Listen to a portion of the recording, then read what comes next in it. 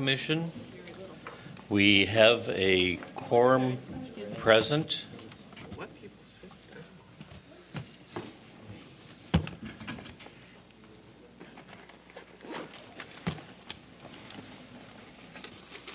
The responsibilities of the Plan Commission include holding hearings and preparing recommendations to the City Council on changes to the comprehensive plan, other planning documents, and the zoning ordinance itself, including the map that's part of the zoning ordinance.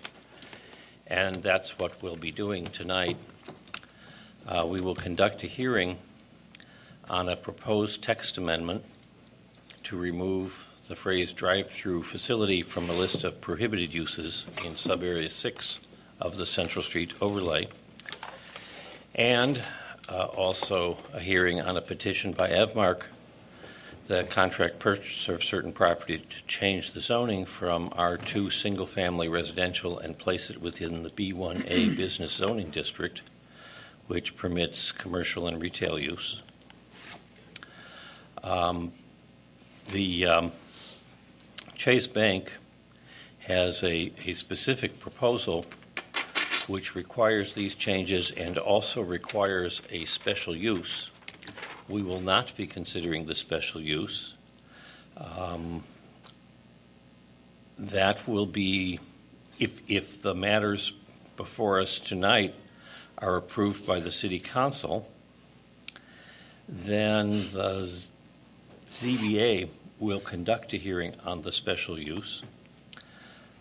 Generally, amendments are passed or not passed, and they're not, it would be unusual to pass it with any restrictions, but special uses can be passed with restrictions and tied to specific site plans and specifics of a proposal. The amendments are like a general change in the law. So we are not a decision-making body. We conduct hearings, we make findings, we make a recommendation to the City Council, and the City Council will decide what to do with the proposals and whatever our recommendation is. Sometimes they follow our recommendation and sometimes they don't. So what we have before us is limited to a text and map amendment. The standards for amendments are extremely broad. The preamble says, and I'll read it briefly, the wisdom of amending the text of the zoning ordinance or zoning map is a matter committed to the sound legislative discretion of City Council and is not controlled by any one standard. In making their determination, however, the City Council should, in determining whether to adopt, deny, or adopt some modification of the Plan Commission's recommendation, consider, among other factors, the following. Whether the proposed amendment is consistent with the goals, objectives, and policies of the Comprehensive General Plan, whether the proposed amendment is compatible with the overall character of the existing development in the immediate vicinity of the subject property, whether the proposed amendment will have an adverse effect on the value of adjacent properties and the adequacy of public facilities and services. Of course, being a political body, the City Council can consider other things, whatever they believe is relevant. We have a new set of rules, and a copy is out at the desk. And the new rules adopted in late last year include some time limits and a slightly different order of presentation. So we'll go forward under the new rules and see what happens. Craig, how do I make this go away?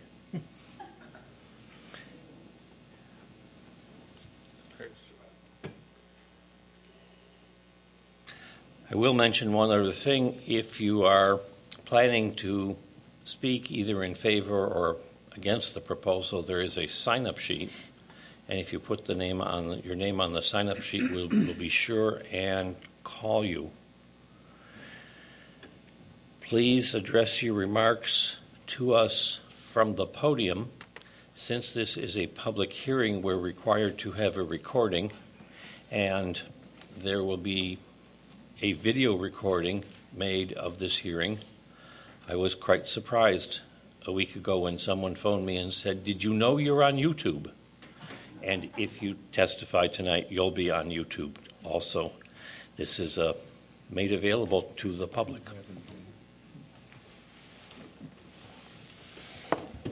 Is there a risk that this could go viral? We will know at the end. Only if you misbehave. Before we start the hearing, let me ask if there's a motion to approve the minutes from March 14th. Motion to approve the March 14th minutes. Second. Any discussion? All those in favor say aye. Aye. The March 14th minutes are approved. Is there a motion to approve the March 21st minutes? So moved. Is Second. there? Any discussion? The March 21st minutes are approved. That brings us to the third and fourth items, which are the two amendments under consideration at the hearing.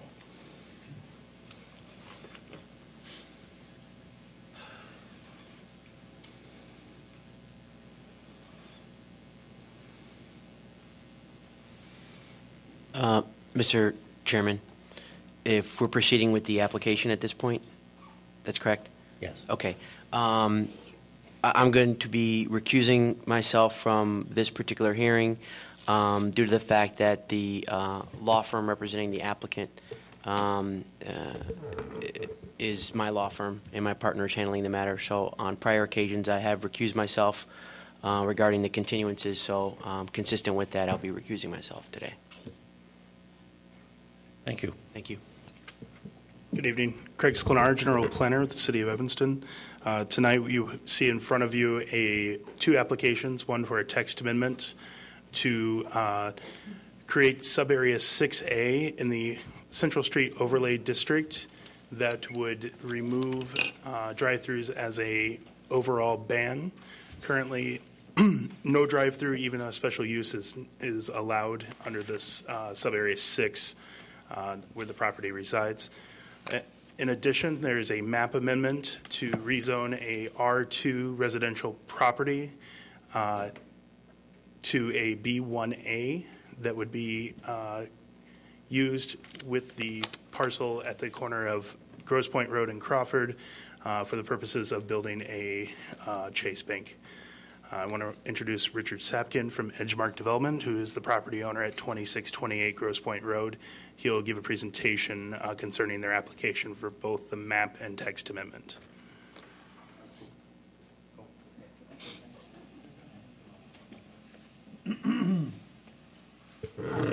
Thank you. I'm not Richard Sapkin. My name is Scott Borstein. I'm the counsel. It's okay.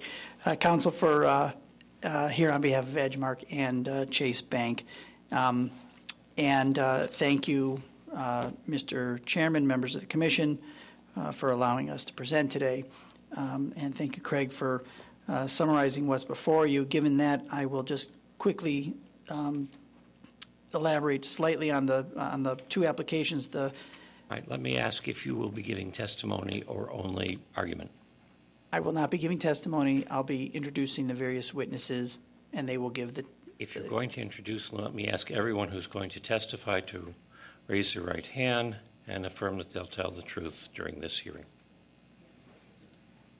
Thank you. Thank you. The text amendment applies only to the property at 2628 Grosse Pointe Road. That's the parcel right at the corner of Grosse Pointe and Crawford. And then the map amendment applies to the property at 2635 Crawford Avenue. And as I think has been stated, in addition to the two applications that are before you tonight, upon approval and hopeful approval of these amendments, we will then subsequently apply for a special use and an alley vacation to complete the entitlement process for the project. So joining me today are the following individuals.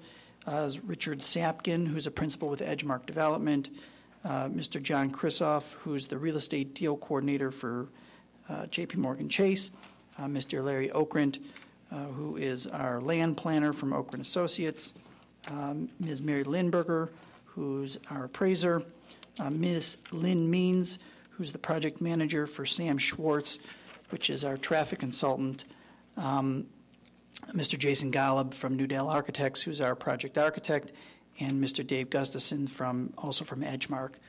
Testifying before you today will just be the following people: Mr. Sapkin, Mr. Okrent, Ms. Lindberger, and Ms. Means. So with that, I'll just jump in and start off by asking Mr. Sapkin to approach the podium and provide his testimony.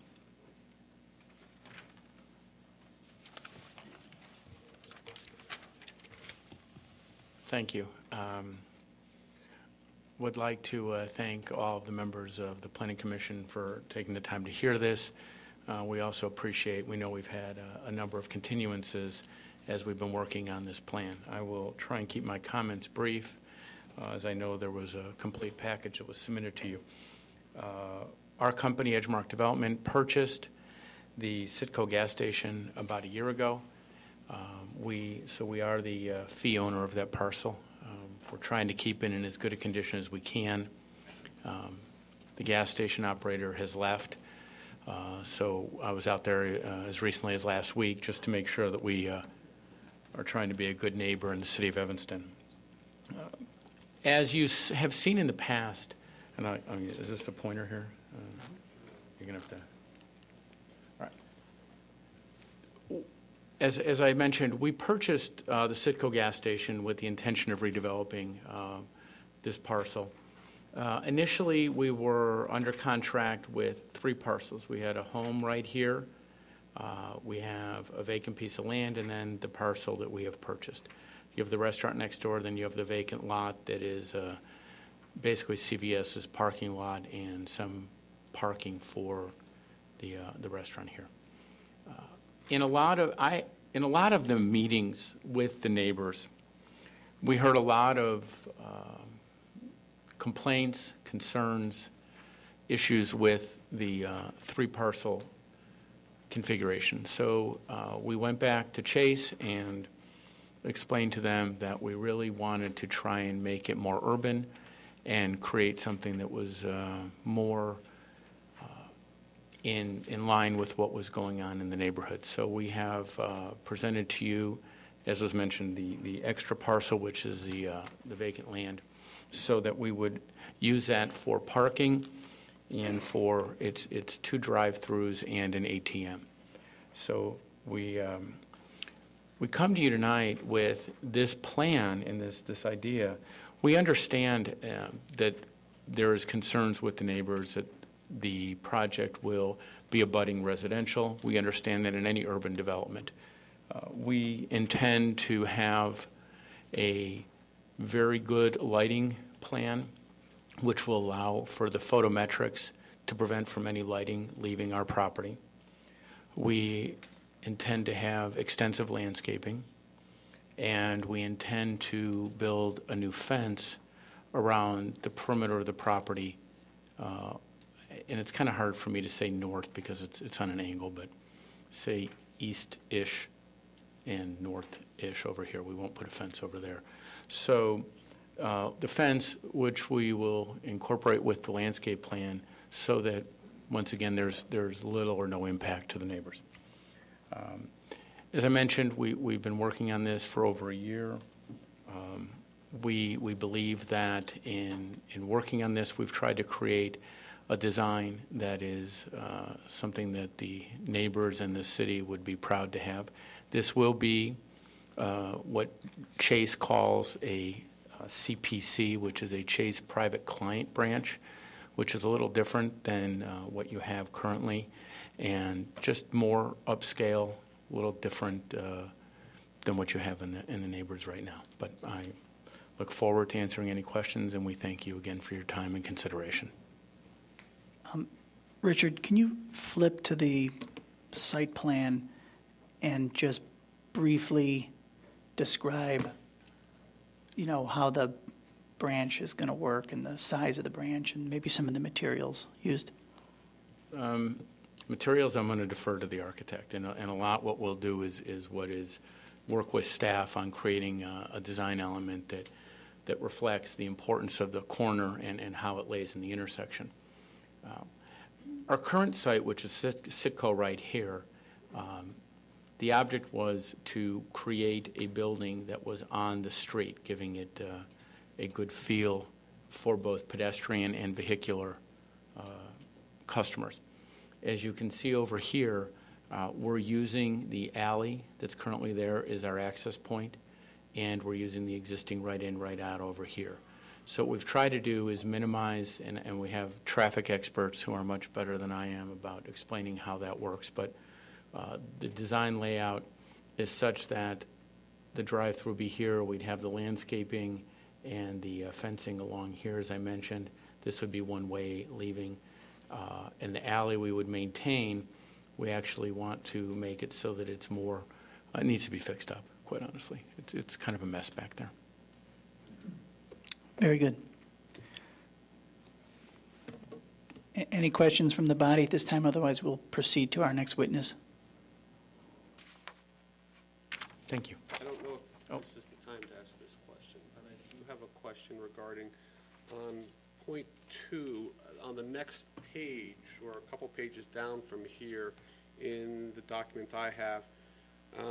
It does, you do state that sub-area 6 is adjacent to sub-area 1 on 3 sides. There is no prohibition to drive through facilities in sub-area 1. Could you please point out on here sub-area 6 and sub-area 1, please? Can you do that, or can I do that? I can find someone that can. That would be helpful. I think that would be, Yeah, that's from city staff that presented that. If you look at Exhibit F in your packet, there's a Central Street overlay map. There you go. Yeah, as being presented to you. Sub-area 1 continues north on Grosse Pointe Road, and also south on Grosse Pointe Road, encompassing the properties surrounding the Chase Bank. So currently the CVS, the Sitco, Sarkis, and the CVS parking are in sub-area 6, and then everything adjacent to it is sub-area 1 and 3.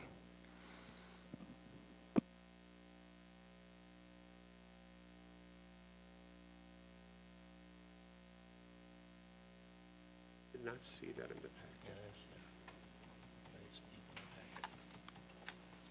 Other commissioners? if I may, I just want to point out one other thing on the site plan as we're talking about this. I want to, the vacant parcel right here is a very difficult parcel to develop. It's difficult in its shape. Typically when we develop properties, we like something to be closer to square / rectangular in order to get the proper amount of building along with the adequate amount of width for drive aisles, et cetera. As you can see on the plat map survey here, the amount of frontage along here is tremendously shallow. And so most of the depth really falls into there, which makes this a difficult parcel, which is why I believe it's been vacant for so long. What we've tried to do is incorporate that into and make it feel more as if it's part of this overall development. So I just wanted to bring that so you understood why we incorporated it. Thank you. Thank you, Richard. Next, I'd like to call Larry Okrent. And Larry, can you state your name and address for the record? Lawrence Okrent, 122 South Michigan Avenue, Chicago. And what is your business occupation?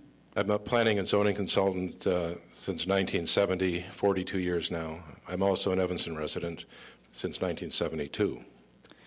And can you give the commission just a few examples of some of the other projects you've done?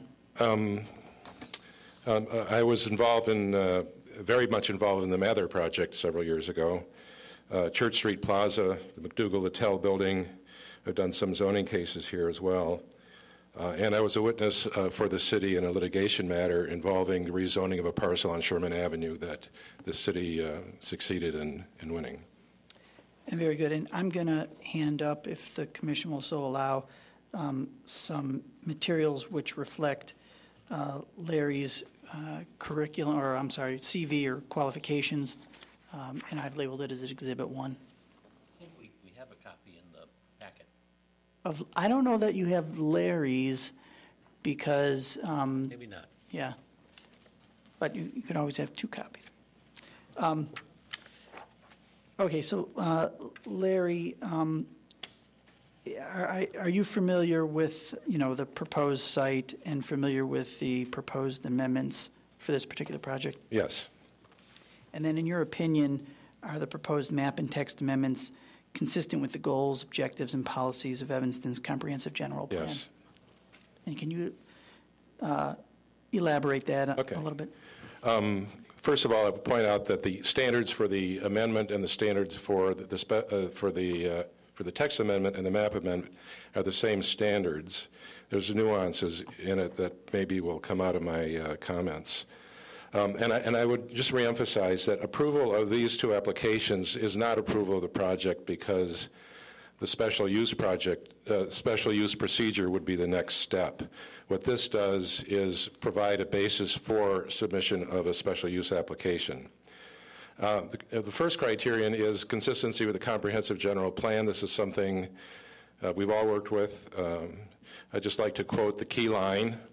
The primary theme of the comprehensive general plan is the recognition that Evanston must allow growth to occur while enhancing the community's special character. And I think this proposal is consistent with the theme.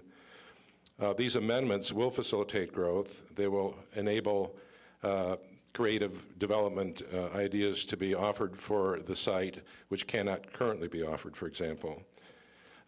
As for design, we're not here to discuss design, but the special use process gives us an opportunity to opine about design, to negotiate design, and to hopefully produce a design that's beneficial to all parties. The comp plan identifies the location at generally the corners of Grosse Pointe, Crawford, and Central as a commercial area. The plan also seeks a compatible mix of residential and commercial uses at the neighborhood level, with an emphasis on convenience to the neighbors and an emphasis on pedestrian convenience and safety. If I can make this work. How do I advance it this way? Interestingly, this is not a very good picture, but right now this site has 4 curb cuts on the perimeter of the site, 2 on each street, plus the alley curb cut. And one of the things that's offered in this conceptual plan is the idea of reducing these from 5 curb cuts to 2. This is consistent with what we try to do for the benefit of pedestrian safety. The placement of the building at the corner, which I think is a fundamental criterion that was just stated here, establishes a friendly edge on 2 streets. Go back to the plan. Where a building of high-quality materials engages the pedestrian space.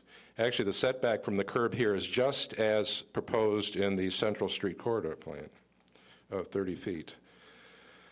The comp plan seeks to enhance neighborhood character and environmental quality.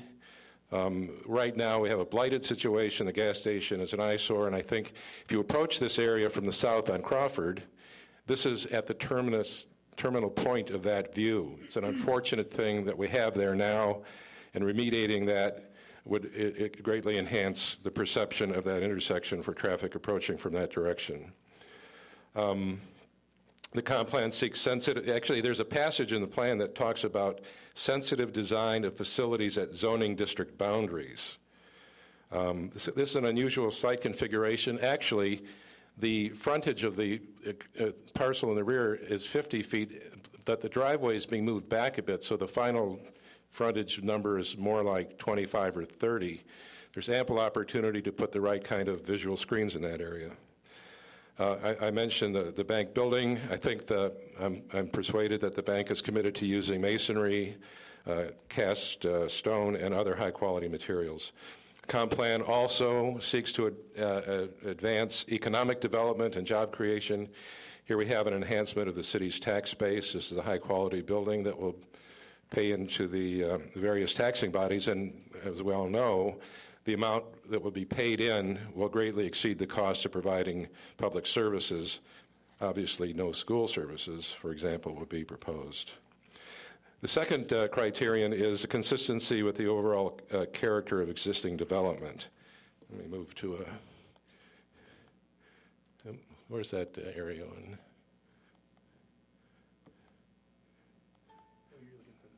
Yeah.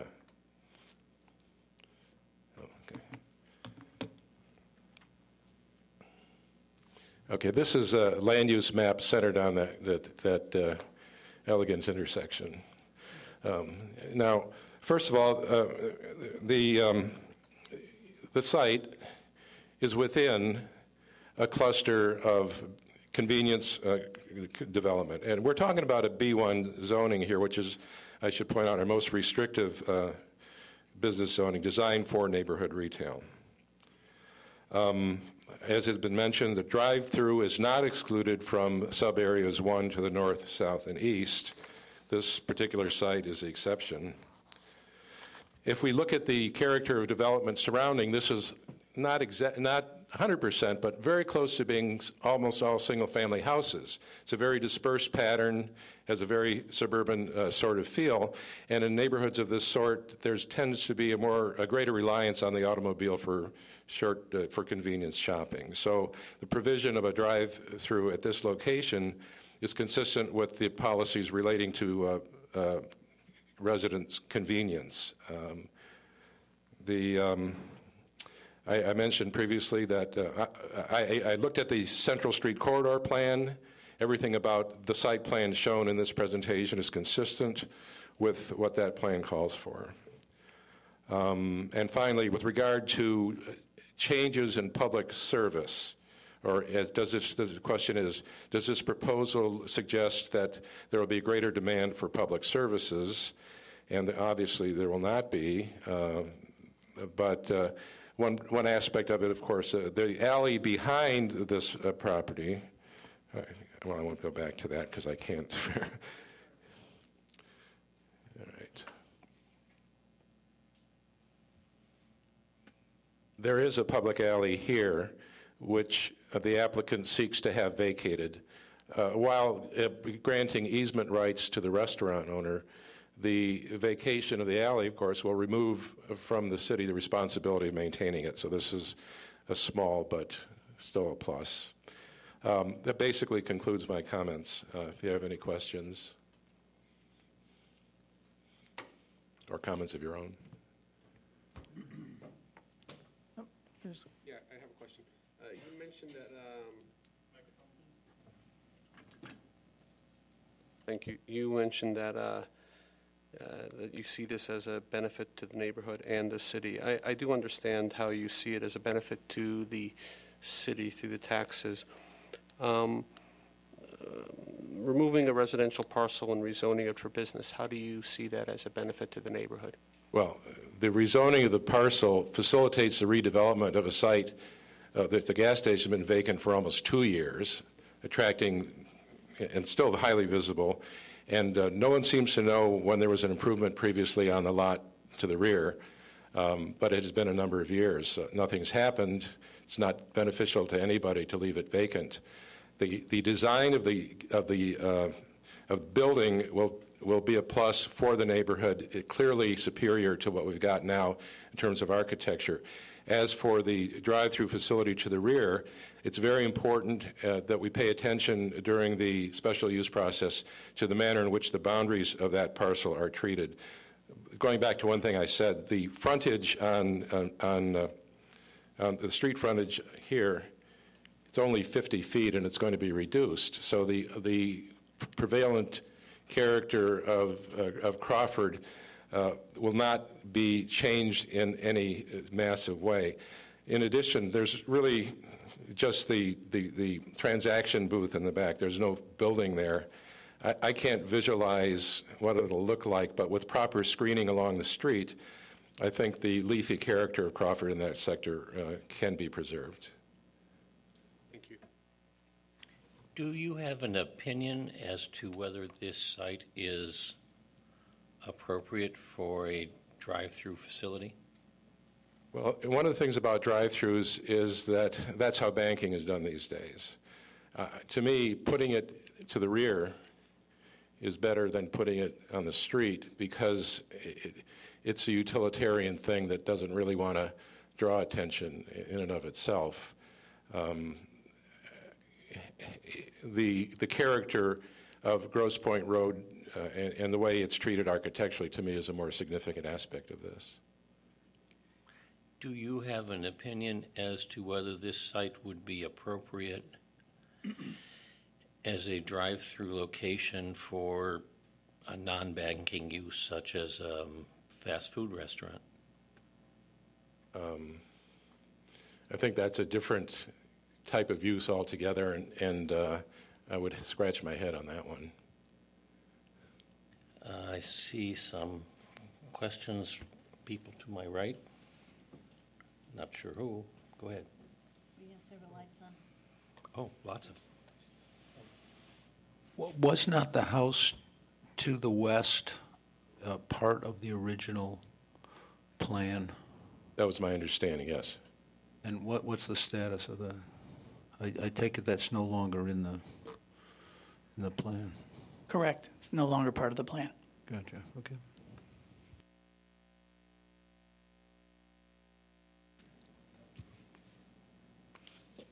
Okay. I appreciate, is it on? Is it on? It is. We hear you. Okay. I appreciate what you've said about the way it will be sheltered from the adjoining residential area. I will ask you, and I have to say I have personal reasons for asking this. What about safety for people who use the ATM at night? That question is best directed to the bank. Extremely unfortunate experience. No, obviously you want public safety in anything like this. I don't think anyone would prefer anything but that. But how they do their security is best directed to them. I could guess that they have cameras and monitors out, but I don't really know. Okay, I'll save that question then. Right, we're happy to take it now or save it for the end after the various witnesses have testified. Is there another question from the board? Could a new gas station be built on that property without any special zoning considerations? Well, what we know about gas stations today is best exemplified by that Shell station on Oakton, which has 15 pumps on 2 acres. That's the status of gas retailing today. I don't think we'll ever see anything, another gas station there. Sorry, can I interject really quick? B1A does not allow automotive gas stations currently, which would require a text amendment for the entire zone itself.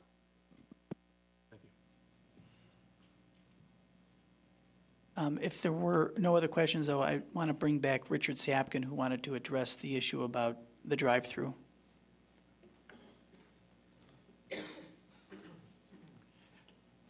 You had asked about the drive-through.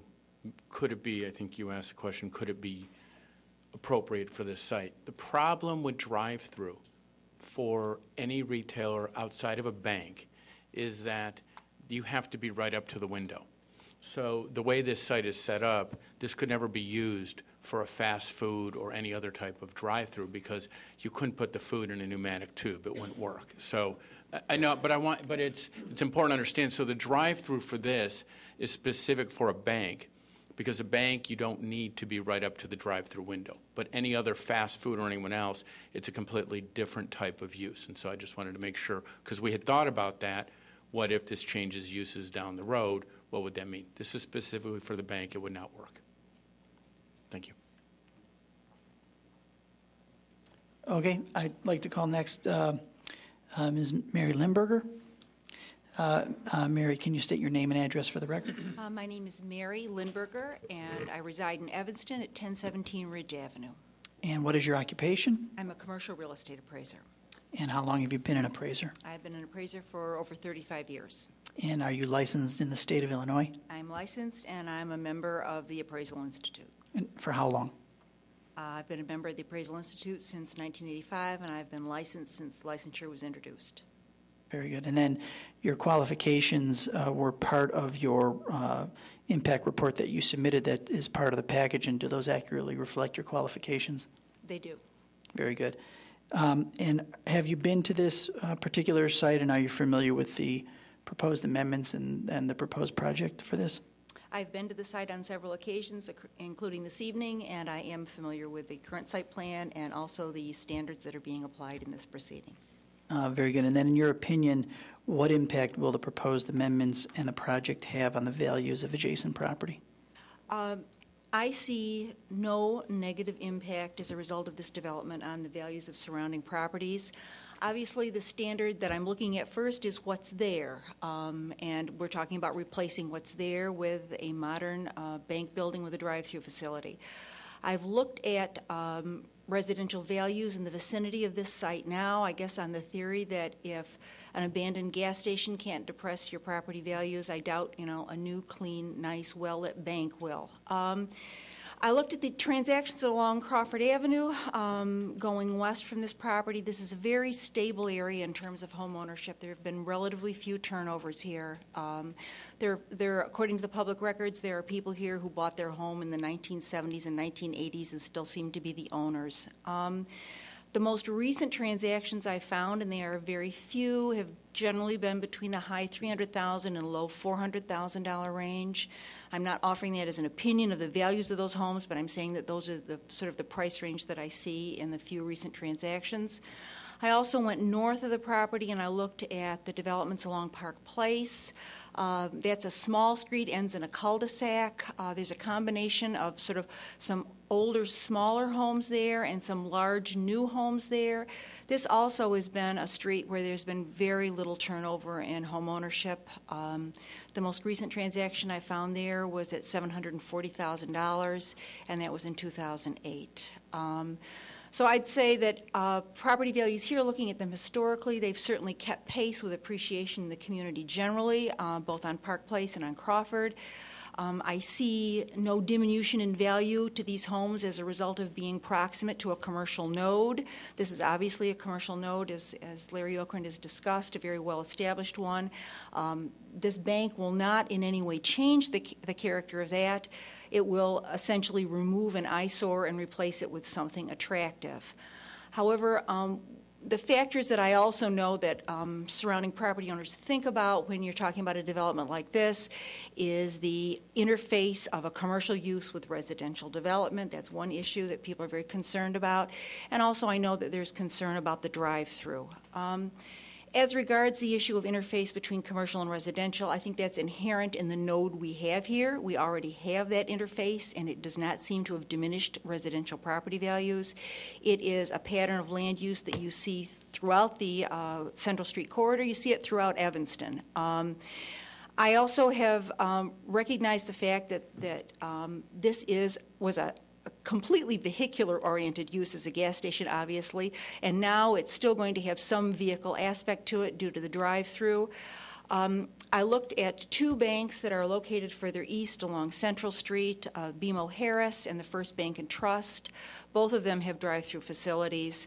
I looked at residential transactions, and this would be to the north of these properties. They all front along the north side. They both front along the north side of Central Street, and to the north of them, separated by an alley, is residential development.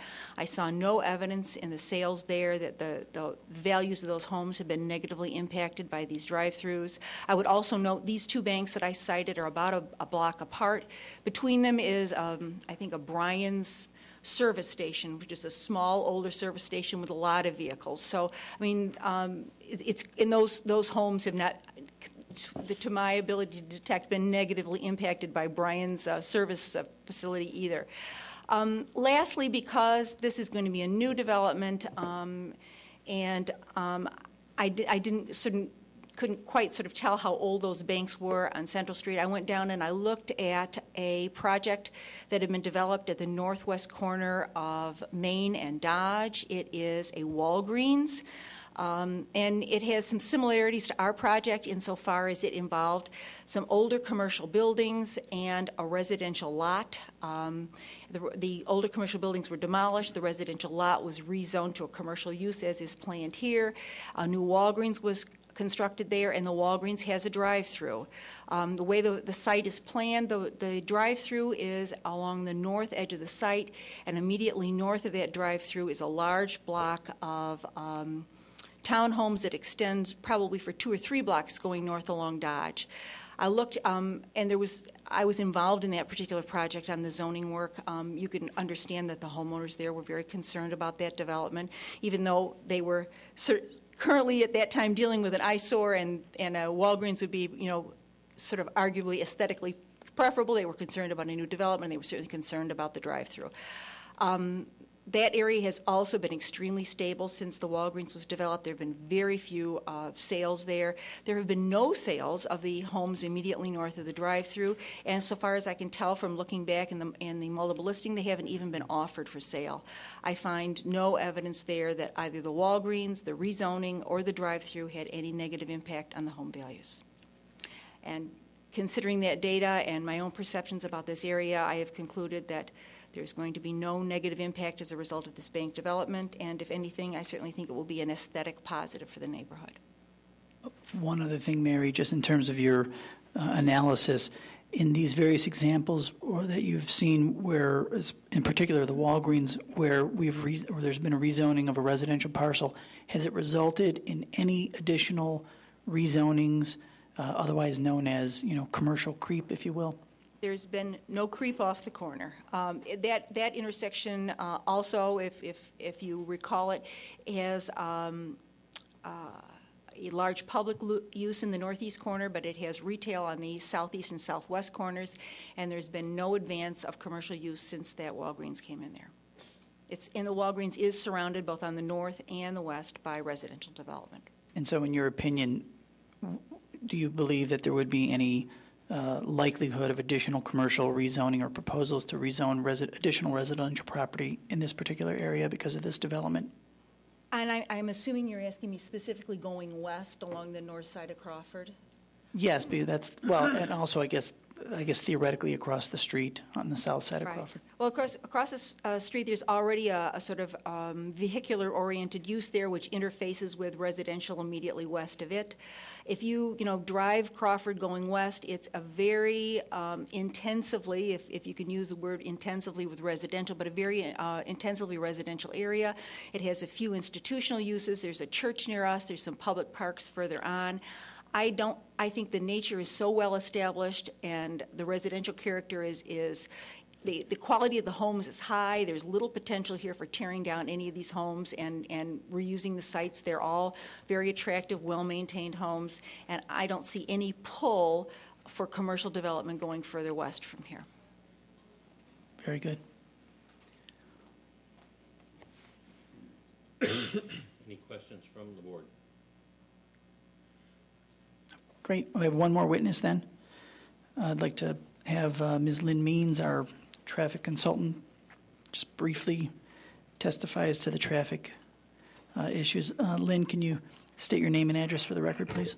Good evening. My name is Lynn Means. I'm a senior transportation engineer at Sam Schwartz Engineering, located at 3100 Higgins in Hoffman Estates, Illinois. And how long have you been a traffic engineer? For over 14 years.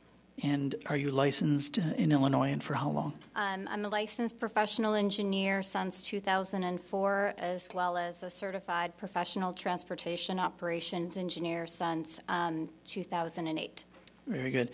And have you been to the project site, and are you familiar with the proposed amendments and the project for this particular location? Yes, that's correct.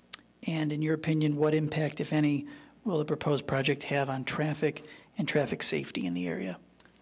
Based on our analysis, it indicates that the increase in projected site-generated traffic would not negatively impact the operations of the area roadway network.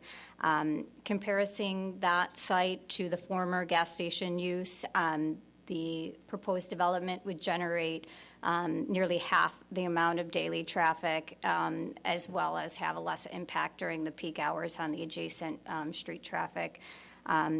Upon completion of the development, the study area intersections of Crawford, Grosse Pointe, as well as Central would maintain their existing levels of service with minimal, if any, increase to delay. And the result of the development would not require any existing mitigation to the area roadway network. The existing roadway geometry and signal timings and phasings would be adequate to accommodate the proposed development. The access driveways as proposed are expected to operate at acceptable levels of service, as well as to safely accommodate the site-generated traffic. Very good. That concludes our various witnesses, so if there's any questions from the board, we'd be happy to entertain those at this time.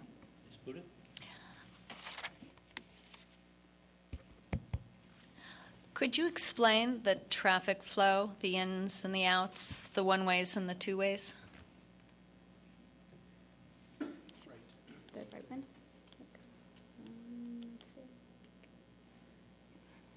And then the pointer would be this way? Okay. Yep. Traffic from the north on Grosse Pointe, which we estimate approximately 10% of the site-generated traffic would come from. It would enter via the right-in, right-out access on Grosse Pointe. Approximately 50% of the site-generated traffic would be anticipated to use the drive-through facility. So essentially, either they would bank, park, and then destined to the north on Grosse Pointe, since this is a right-in, right-out due to the median, they would then have to egress onto Crawford Avenue and then circulate back up to the north on Grosse Pointe. Traffic from the, northwest on Crawford Avenue which we estimate about 15% of the site-generated traffic would enter, make a left into Crawford Ave, and then either, again, bank in or circulate through the drive-through and then make a right out. Traffic from the east on Central and the south on Crawford would enter, then proceed north onto Crawford. It would join the traffic, sorry, I put the pointer down there, on Grosse Pointe to the south. Those all would require to make a right into the site here. And then the vehicles do have the option then to egress either onto Grosse Pointe and either proceed to make either a right heading that way, or they could egress out, continue through. Same thing with that access point. Having that option based on existing operations, we know that the vehicles on Crawford Avenue do typically queue to at least this driveway point, if not beyond sometimes during peak hours. They do typically clear during the cycles, but in the event, based on our analysis, we would anticipate maybe one vehicle queue during the peak times. If somebody, say, used the drive-through and they noticed a vehicle queuing here, they could go out through this point and then go down that way versus making a left out. Just as a follow-up, sure. Then, for egress, cars can go to either of the exits, and when they're at either of those exits, they can turn either right or left? They can turn right or left out of the Crawford Avenue intersection only. Grosse Pointe, they can only make a right in and a right out. Okay, thank you. Yes? Yeah, is there anyone from Chase here? Yes. I've got a question. How many Chase banks are in Evanston today? So can we have the Chase representative approach the podium? Oh, any other traffic?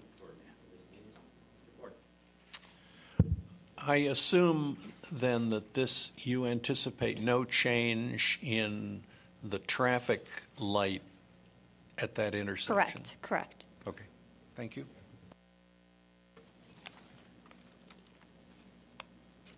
Any other questions for Ms. You say that the traffic from the Chase Bank exiting would be half what the service station was? On a daily basis, yes. Okay, well, what is the basis of that That is, conclusion? it would be based on, obviously, a fully operational gas station facility based on ITE, which is the Institute of Transportation Engineers. They have a trip generation manual that conducts surveys at various uses across the country. And so based on a gas station use with 8 vehicle pumps, taking that trip generation and then comparing it to the proposed Chase Bank facility, which we looked at both historical Chase transactions that they envisioned for this facility, as well as surveys we conducted at other banks throughout the Chicagoland area, and then looked at, as well as the ITE data for the bank. We took the highest of the bank use to be conservative. How many customers do you think will use the drive-through facility per day? On a daily basis, we would envision, let's see, approximately 170. Thank you. And so that would be ins and then outs, so a total of 340 would be a total trip. So 170 coming into the drive-through and 170 coming out. Thank you. How many pumps did the previous gas station have? I believe it had 8. Any other questions from the board about traffic? Seth, did you have a question for a different witness? I had 2 questions, and one would be for Chase, and one would be for the developer. Go ahead. So the question I had is how many, for Chase, I have 2 actually, so how many Chase banks in Evanston today? I have our Chase representative come up. Could you identify yourself for the record and indicate whether you've been sworn? I've been sworn. This is I'm Jonathan Krisoff with the Real Estate Deal Coordinator with Chase Bank. I'm sorry. My question is, how many Chase banks are there in Evanston today? I believe I have them by name, and I believe there are 4 in Evanston currently. One is an inline, which we call an inline in a strip, and then 3 others are freestanding, which this will be. Was the inline at Dominic's? That is the Skokie and Glenview branch. I believe that might be, no, that's not the Dominic's. Would it be an in-store? Yeah, so this would be in that doesn't count as a bank. It does count as a bank branch, yeah. So is that part of your 4? No, that's not part of that 4.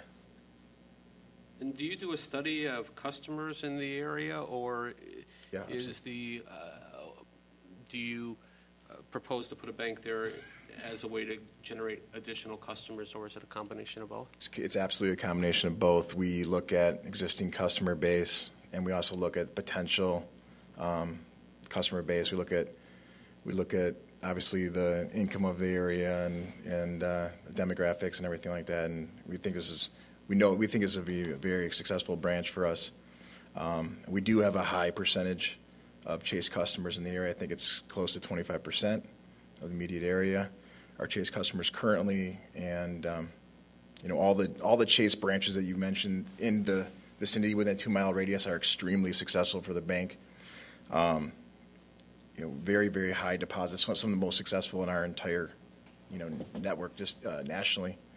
And then, as Richard mentioned, this is going to be a CPC site, which is a relatively new push for the bank. It's our Chase Private Client, which is going to mean probably lower transactions, probably fewer customers, but it's going to be a slightly more affluent, potentially, customer. And that's going to be it's still anyone can bank here, of course, but a segment is going to be devoted to the CPC. Thank you very much. Yeah, thank you. I have board members, other questions? I have one question. Is that for John? John. You have at least 3 Chase banks in Evanston that have drive-throughs. If you open this one, will you be taking some of the traffic away from the other three as far as their drive-throughs are concerned? Yeah, potentially. I mean, we do factor some cannibalization, of course, when we have a new branch. Yeah, I mean, there's potential reduction, of course, from the other surrounding branches, of course. Anyone else? Go ahead. Let me ask my safety question again. Yeah. What provisions do you have for the safety of those who use the ATM? Well, I'm not the expert on our safety. We have a whole group dedicated that, of course, is a huge, important part of initiative for the bank, and I'm not on that team. However, I know, some of the talk of shielding the facility, the drive-up facility from the neighborhood, from the adjoining parcels. The ATM and the facility and the ATM, there's going to be one in the drive-through and one in the vestibule. They're going to be task lit, highly visible, cameraed, and the security will be to the highest level that we have now. It's going to be a brand new facility. So, thank you. Yeah.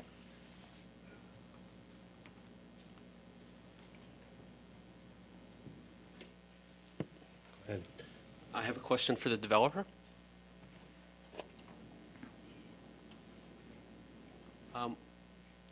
When you're developing the site, the bank is being built over where I'm assuming the gas tanks are today. Correct. Will those be removed? Yes. We have, when we purchased the property, we were able to conduct an existing environmental study, and we have recently met with the environmental people to determine the removal of the tanks. So we're fortunate that there is no contamination. Remediation would be nominal, but yes, we will remove all the tanks as well as the building from that property. So that's a plus for the neighborhood then? Absolutely. Thank you. Thank you. Do you have anything else? We do not. Is there anyone here who wishes to support the proposal and who has not spoken? Let me ask everyone who plans to testify and hasn't spoken, raise your right hand. Do you promise to tell the truth at this hearing? Please come forward and identify yourself, and we'll hear next from people who are supportive.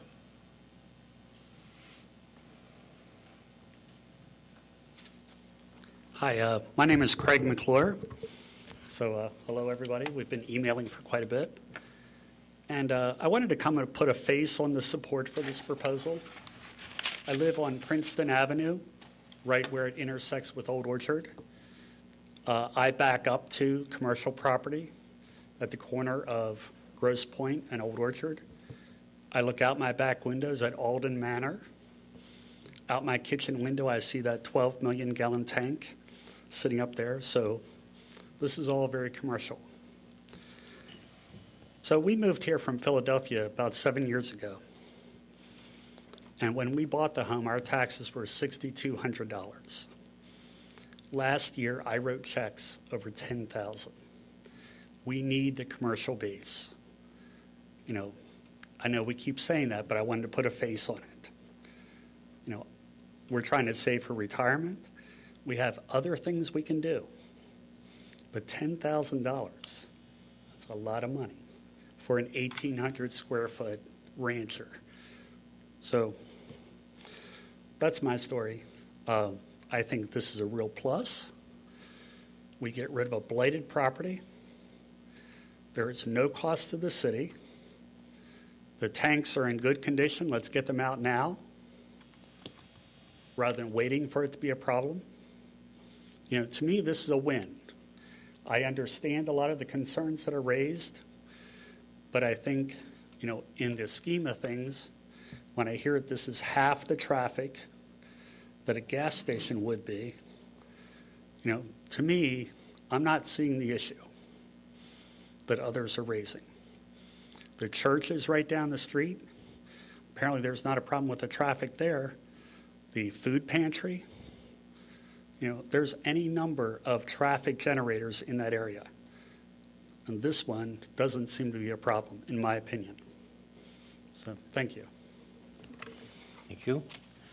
We'll now take cross-examination, or other statements in favor, and then we'll take cross-examination of the people who have spoken.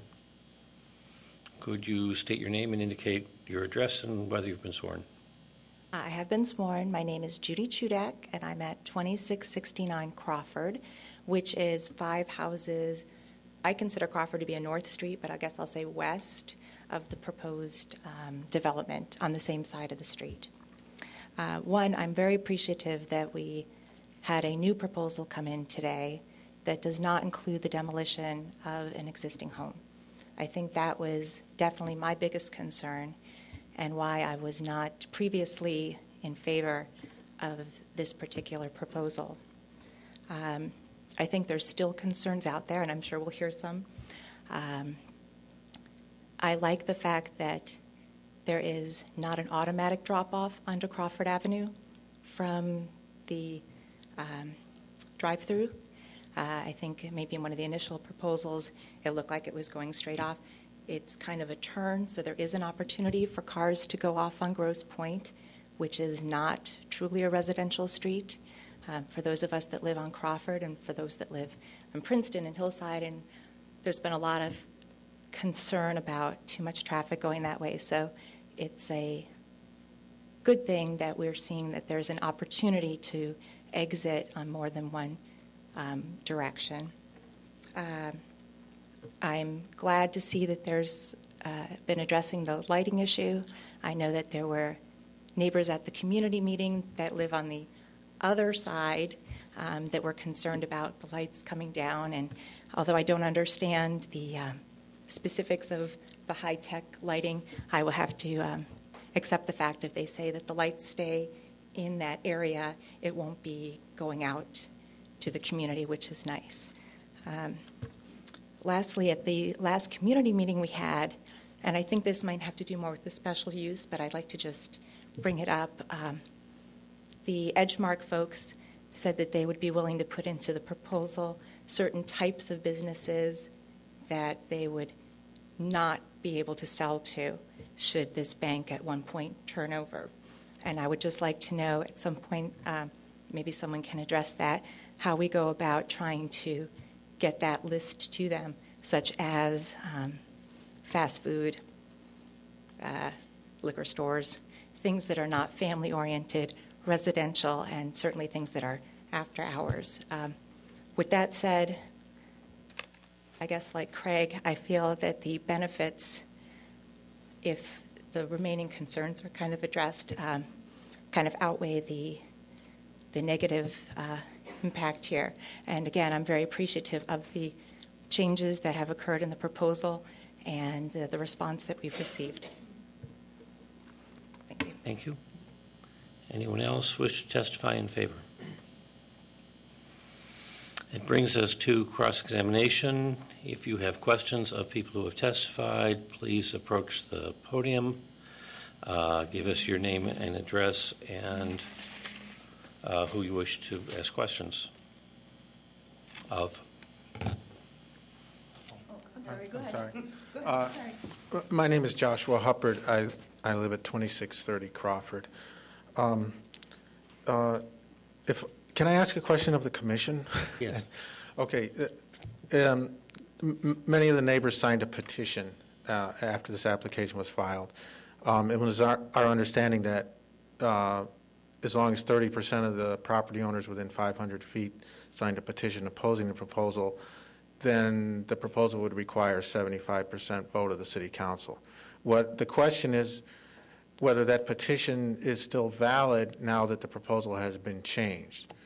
I think the petition actually said, it was specifically said this is a proposal to rezone 2 residential lots. So the question is, do we need a new petition or is that one still okay? I will ask our legal counsel to consider that question, and maybe at the end toward the end of the hearing, he will have an answer, and then he'll tell us, and maybe he'll need to look at the books Okay. In which case, he'll let us know how that answer will be communicated. Okay, thank you. I also, I'm going to want to request a continuance because this new plan has only been out for a few days and it was a holiday weekend. I think we may need a new petition. I think we're going to need to get an appraisal of our own about the property values. And I'm waiting for, still again, waiting for information from the police department about, I'm waiting for copies of traffic reports, which I've requested a couple times from the police department. So I'm going to request that there's going to be another date to allow us time for those things. Under the rules, people living within a specified distance of the property are entitled to a continuance. The best way to do that is before we've closed testimony, write out your request and where you live and how far it is from the property on a piece of yellow paper and present it to us, and we'll look at it, and if it requires a continuance under the rules, you'll have one. Okay, thank you. So I'll do that later this evening? Yeah. Okay. So now, of questions of witnesses, do I ask you, or I ask me the questions, and they need to pertain to what the witness has said, but because it's cross-examination, and they need to really be questions instead of, and not statements veiled as questions, but go ahead. Okay. Well, from the appraiser, Ms. Lindberger, I would like to know her opinion of the value of the vacant residential lot at 2635 Crawford. If you are able to answer that question, please come forward. We're recording, so we need to have you at a microphone, in front of a microphone.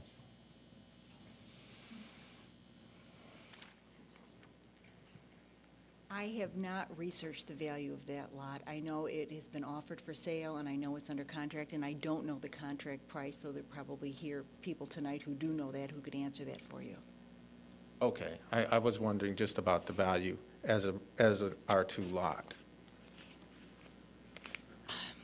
Again, I'm stopped from offering opinions off the top of my head. We appraisers love to do that, but we're cautioned not to do that. But I would say that probably the value of this property would be enhanced in terms of the fact that it's going to be acquired for a commercial use. So it would be worth more as a commercial lot than an R2 lot. Okay, thank you. That's my only question for you. And from the traffic engineer, I'm wondering whether she has studied the record of accidents at the. It's one. I guess it's technically three intersections: Crawford, Grosse Pointe, and Central. It's kind of one big intersection. But I'm wondering whether she's looked at the history of traffic accidents there. Ms. Means, could you come forward?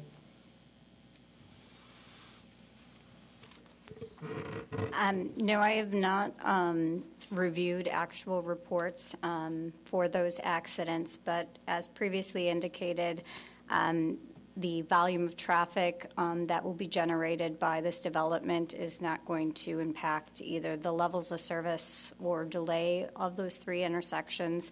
So if there is a safety concern that exists right now, this development will not negatively impact it and or exacerbate an existing condition. So you're saying there won't be more traffic from a bank than there is currently? The amount, there's an increase in traffic, but we would not expect it to negatively impact those intersections and or the safety of those intersections. Okay.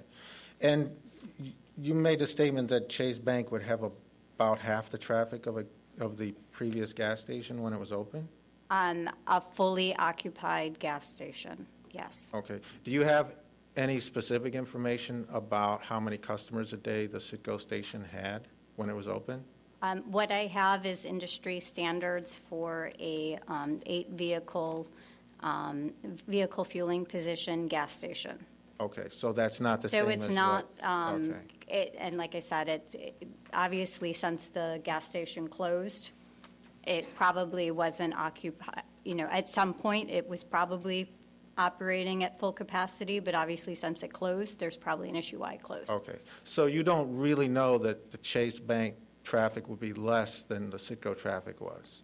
I'm comparing industry standards to industry standards. But do you know whether the Chase Bank traffic would be less or more than the Citgo? We would expect the Chase Bank to be 50% less on a daily basis based on industry standards. But do you know that? I think it's been asked and answered. Yes. Okay, thank you. That's the only questions I have for you. Thank you. And I don't know who testified about the ATM, but I'm wondering about what the hours of operation for the ATM will be. I don't know who. Is there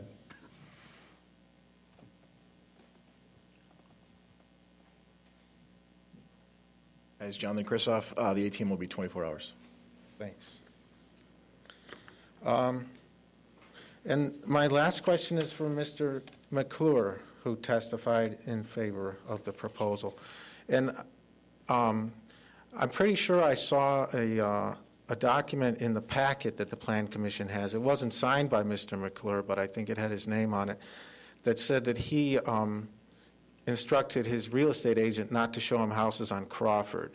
And I'd like to know why, if that's true, and if so, why he didn't want to live on Crawford. Mr. McClure?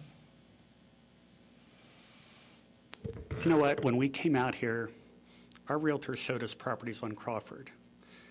We quickly recognized that it was a busy street, and we didn't want to live on it. You live on a commercial street, okay? Well, you're asking me a question, okay? I live in a residential district. We told our realtor, we said, stop showing us houses on Crawford. We want to live on something a little more residential. Now, as I testified, we back up to commercial property, and we're only one house off of Old Orchard. But my point is that I think many of you have tried to represent Crawford as some bucolic country lane, and it's not. And I think as one of the neighbors the other day talked about, before the Old Orchard exit was put in, which, that's before my time here, apparently your part of Crawford carried a lot more traffic as people were going out to the north entrance on the Edens. So that was just a perception on our part that said, Crawford's just a little bit too busy of a street, and we don't want to live on it. Okay, thank you. Those are all my questions. Thank you. Is there anyone else that has questions? My name is Sigrid Pilgrim. I am a resident of Northwest Evanston at 2750 Bernard Place since 1983 when we bought our house. I can fully sympathize with the gentleman about the taxes. Ours used to be less than $1,500. They're now over $6,000, so we can also equate the, percentage rises. When we first bought our house, the street was still unpaved. It cost us $7,000 plus interest to get the street paved. But we love in Evanston. Ms. Pilgrim, yes, I this have a is question. a time for cross-examination. Yes, I just wanted and to... it is not a time for statements. Okay. At the end of, a little later, you'll be able to make any statements you wish. I do have a question to the traffic engineer. When did you conduct the traffic study? What time of the year was that? What time of the day was that? What was the weather? Our traffic study was conducted in September 2011. We conducted traffic counts at the triangle, the three intersections of Crawford, Central, and Grosse Pointe. We conducted counts during the weekday morning period from 7 a.m. to 9 a.m., as well as the weekday PM peak period from 4 p.m. to 6 p.m., as well as additional observations out at on sites during various days, probably October, November, December. Have you been there in the evening during a rainstorm and the snow?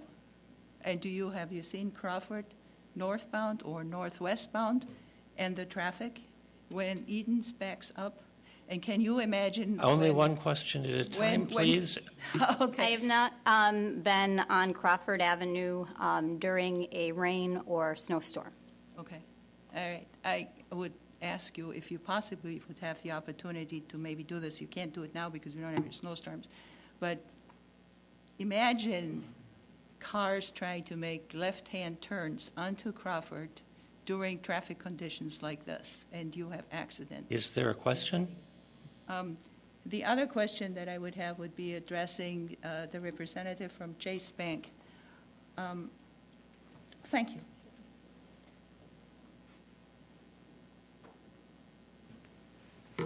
It is my understanding from reading various articles that the Chase private customer is primarily one that is very well off. The option for this customer is that he or she does not need to stand in line at a teller, but would have a private room where he or she can conduct business, and that Chase's long-range strategy is actually to kind of discourage people with an asset value of less than $500,000 to become a Chase customer.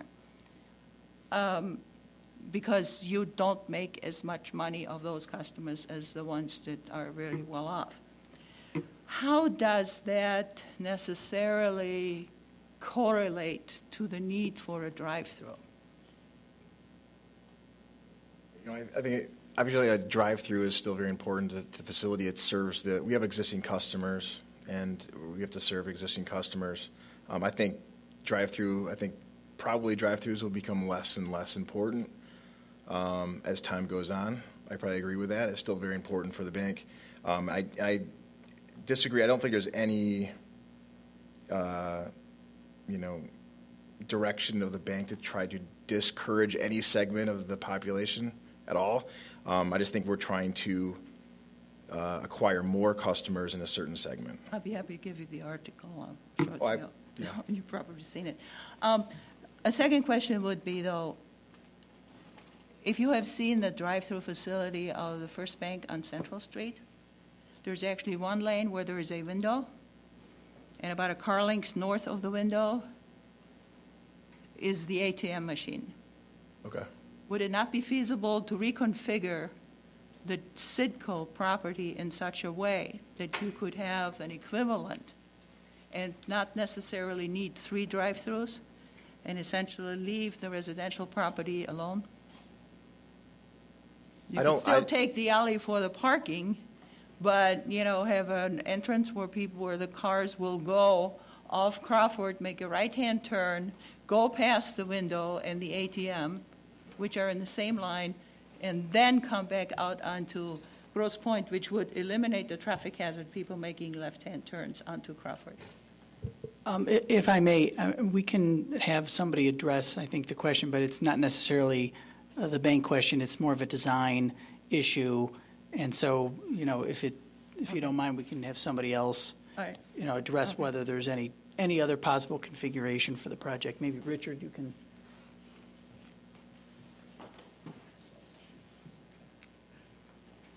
In order to facilitate both the size of a bank that's needed to be there as well as the parking, we need to have both the vacant parcel land and the existing Citco. Convince me. I'm not sure. The question has been answered. The question. Any other questions? No. Thank you. Thank you. Is there anyone else that wishes to cross-examine the witnesses? Please come forward, state your name.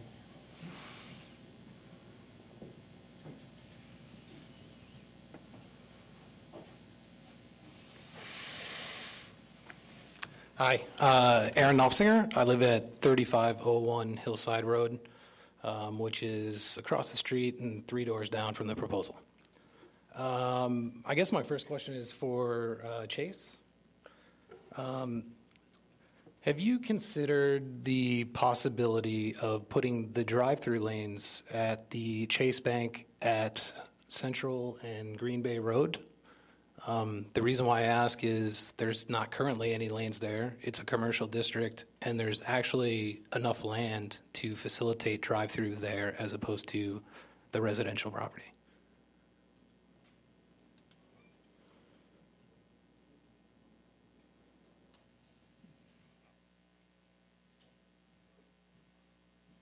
I actually can't answer that. I haven't done the study, and I can't really answer that question. It's beyond the scope of the testimony. Okay. So another question. Do you have data explaining how many of your customers would be coming from outside of Evanston and traveling from, say, Wilmette or Winnetka, where there's lots of money to get to, versus the middle-class houses that are currently where you're wanting to build?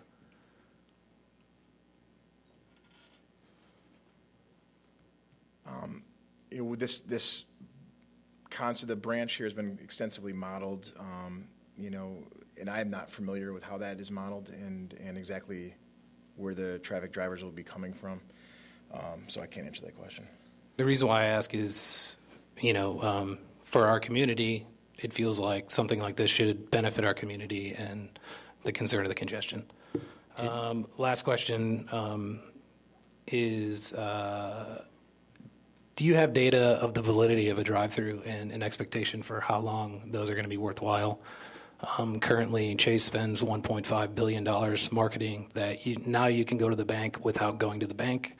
If you're a personal business, they give you free check scanners. Did you have a question? Oh, it was the first thing. The validity of a drive-through and how long you anticipate the need for a drive-through facility. We're absolutely exploring all channels and trying to deepen other channels to provide transactions. The drive-through is still very, very relevant to today's customers, and our customers demand it now. So. Okay. Question for our traffic advisor. Do we have comparison numbers of the current traffic counts versus just what was the traffic rate with the Citgo property? I do not have comparison at the access points to the driveway, but I do have traffic volume counts that were conducted at the Grosse Pointe, Central, and Crawford intersections in 2007 when Metro Transportation, which was acquired by Sam Schwartz Engineering, did the signal timings out at those intersections. So I do have previous traffic volume counts, which, from my understanding, the gas station was open at that time to compare to. But obviously, other development has changed within that study area as well. You have a Starbucks and other measures to compare, but I do have historical counts at those three intersections. Am I able to explain why I asked that question? No. Okay. You'll have a chance, but not sure. now. Okay, perfect. Edgemark developers, question for you is, do we know how long Chase is planning to be on that property? No. And is Chase purchasing that property and going to become the owner of that property, or is Edgemark going to hold that property? Edgemark will own the property, Chase will be a tenant. But we don't know how long they will be a tenant. You don't. Perfect. You asked the question. Yes, it will be a long-term lease, but I haven't talked to Chase about it. But typically we sign 20-year leases with Chase. Thank you. And one question just for the designer. I know there was a conversation or a question around the current proposal fitting on one lot, but is there the possibility that a single drive-through window would fit on the current Citgo lot versus a 3-lane drive-through? We have worked with staff extensively to look at all options. We've worked with Chase as well. The configuration of the current Citgo lot is just not conducive to the bank being able to utilize it, unfortunately. We understand, but it just doesn't work. So even with 1 lane versus 3, it still wouldn't work? Correct. If you look at the plan, it barely has enough parking to accommodate the bank.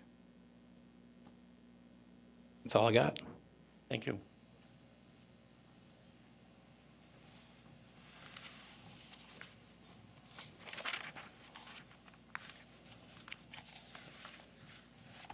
Good evening. My name is Chris Hobbs. I live at 3510 Hillside. I will also be submitting a piece of paper asking for a continuance. With this coming right before a holiday weekend, it's difficult, particularly with all of us having normal jobs and not being paid to go through this type of data, to be prepared. I did, however, before the multiple continuances, take a look at the Central Street Master Plan that also had a traffic study done in 2006 and 2007 and tried to compare that to the traffic study done by Chase. So my questions are actually geared towards the traffic engineer. So my first question is, was the traffic study completed by GHA engineers for the Central Street Master Plan looked at relative to traffic in the analysis done in November? Yes, those counts, I'm giving more information. Those counts that were conducted subsequent to that study were the counts that I previously referenced that I did look at. Okay. And can you describe for me what the change in the average daily traffic for the peak hours was? I do have that information. During the AM peak at the 3 intersections, I'm sorry. I'll clarify it. Specifically northwest and southeastbound. Okay, let me get that. Thank you.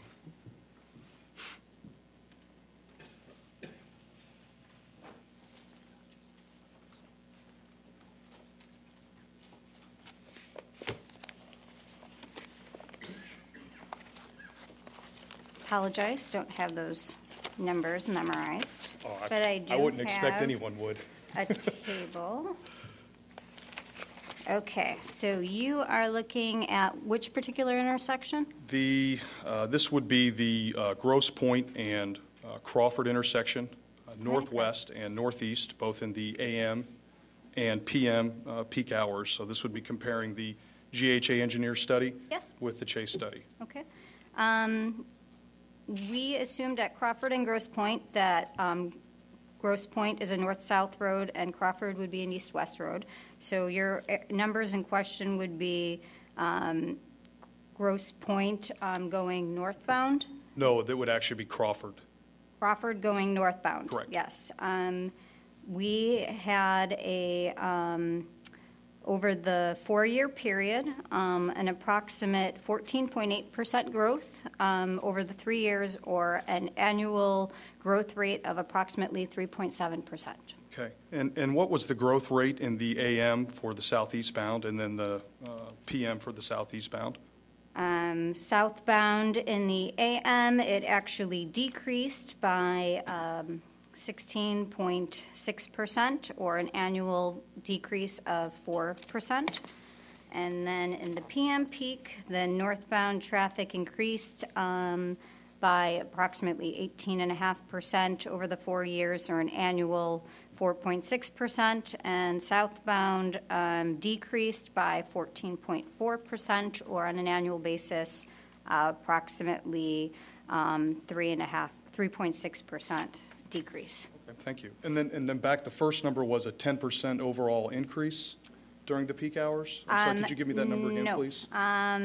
In general, at the 3 intersections, what I'm interested in actually is because of the entrance and exit on Crawford, most interested in just the traffic on the Crawford northwest and southeastbound during peak hours. If you look then at, you would have to, I guess if you look maybe at, let's see, the northbound, AM is an overall 14.8% over 3 years, or 3.7% per year annually in the AM. And then the PM northbound is 18.46%, or 4.6% increase. Over a 4-year period? Over a 4-year period. Okay. As an expert, what do you consider that to mean during peak time for an increase like that over 4 years? What does that tell us? Increases in traffic are related to, obviously, sometimes background developments within the general area. They could be related to changes in travel patterns, new roadways coming in, new roadways, roadways being eliminated, widening of roadways, infrastructure improvements, et cetera. Okay. What is the current level of service again for that road?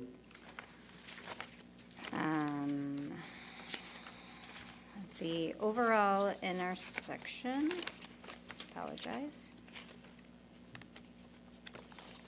Oops. That intersection of Crawford and Grosse Pointe currently operates at an overall level of service B, which level of service is graded on, just like in school, an A to F. A experiences minimal delay, and F is you're at overcapacity, significant congestion. And what, please, is the level of service for the Crawford Avenue, both southbound approach, weekday PM and weekday AM? Crawford southbound approaches at C during both the AM and PM, and the northbound approach is at B during both the AM and PM. Okay. And what does it take to be a level B versus a level C, please? B is, well, A is less than 10 seconds. B is up to 20 seconds of delay, and a C is obviously over 20 seconds. It goes to, I believe, 35 seconds. I know it's hard to project out, and you might not be able to answer this, but if this rate of increase were to go for another 4 years, is it possible that this would be a level of service D at this particular road? I cannot say based on, we'd have to look at overall the intersection. I would probably look more at the growth in the area, and overall we experience in general on those roadways a fluctuation of maybe in general 1% per year over the historical roadways. Like I said, you'd have to dig back to see whether or not what influenced that. Some of that may be, like I said, in the AM there's a significant growth there, but you had a Starbucks that came in. Starbucks attracts obviously a lot of traffic during the morning peak period. If I may, sorry, do we know when the Starbucks was put in? I believe it's 2003, 4 years before the first study. I don't know. It was. Okay. So would something from 4 years earlier no, that would not. I apologize. From 4 to, okay. Apologize. Thank you. That's the only question I have. Thank you. Is there anyone else with questions? Sir, please come forward, state your name. Yeah, I didn't swear in. You're just asking questions, you're not giving testimony okay. At this point. Good evening. My name is Fernando Ferrer. I live at 2636 Crawford, which is directly across the street from the proposed entrance and exit on Crawford. I have a couple questions. I have a question for Mr. Okrent. Hopefully it makes sense. Should I wait for him to come? Please do. Good evening. Mr. Okrent, you mentioned, I believe, that you helped in the Central Street plan, maybe? No. I as part of this assignment, I reviewed the document. You reviewed the document. Did you say earlier that, well, actually, my first question would be, does the Central Street plan allow for drive-throughs currently at this location? I don't recall what it says about that. Most of the attributes that I focused on were the urban design aspects of the plan. Is there anybody else? Craig, can you answer the question for the? Currently, under the overlay district that is applied, subarea 6 does prohibit drive-throughs as a special use. Does prohibit. Okay, thank you. Because Mr. Okrent, earlier you mentioned that this proposal, or maybe I'll ask you if you did mention this. Did you say earlier that this proposal was currently consistent with the Central Street plan? Yes, I did. So, so how would it be consistent? How would this proposal be consistent with the plan if the plan actually says no drive-throughs? Well, as we just heard with this clarification, that sub-area 6 does not allow drive-throughs as a special use. So the application tonight seeks a zoning change to identify that as a special use. My comments were more focused on the directives relating to variation in architectural style, variations in building materials, addressing the street space, making it friendly for pedestrians, all these types of things that establish a sense of place that can be enjoyed by the populace. That was my focus. So then would you then say that if we were to focus just on the drive-through rule, that this plan is actually not consistent, just focusing on the drive-through aspect of it? That's okay. That's why we're here. That's the change that's requested. So, but my question is still relevant, or are you saying that? It's sort of asked and answered. I just was reminded that he can answer it if he wishes. A pretty good point. Reminded that the Central Street Corridor has a number of drive-through banks, as a matter of fact. I mean, you've moved from question to argument. Okay. I mean, it was a question. It wasn't an argument. Just a simple question. Just, I mean, because he mentioned that it was consistent with the Central Street plan, but I think facts would say that it's not. You've established that. Okay. Thank you. Thank you, Mr. Ogren. That's all for you. I have a question for the traffic engineer as well. Good evening. Hi. Could you elaborate a little bit more about the effects of parking on streets such as Crawford? And I don't think Grosse Pointe allows any parking, but Crawford does. Could you elaborate, because you failed to earlier, which I think is very important. Could you elaborate on the parking on Crawford? Sure.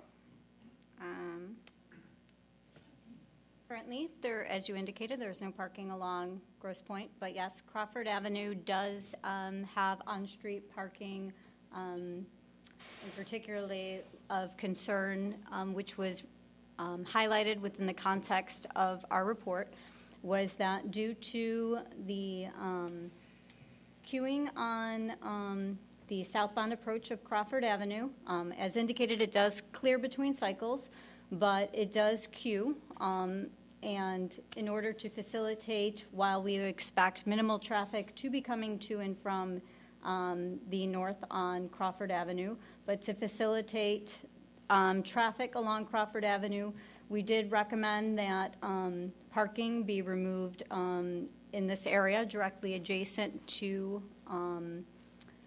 the site to facilitate in the event that there was a left turn movement there. But again, that would have to be approved and through the permitting process.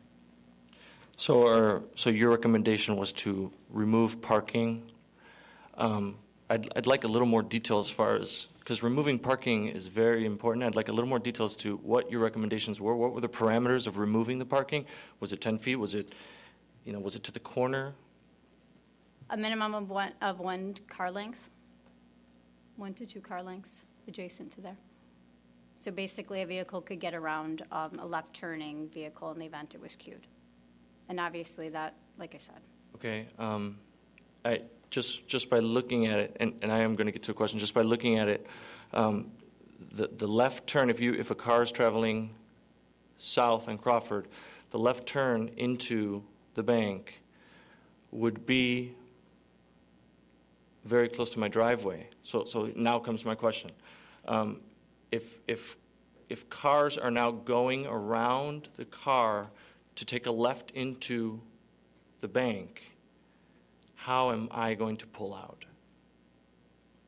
The vehicles that we anticipate to be queued there, we do as part of our study analysis to see whether or not the volume of traffic would warrant a left turn lane, which then would in turn essentially warrant the removal of that parking based on the projected queues and the volumes of traffic turning into their left turn lane is not warranted.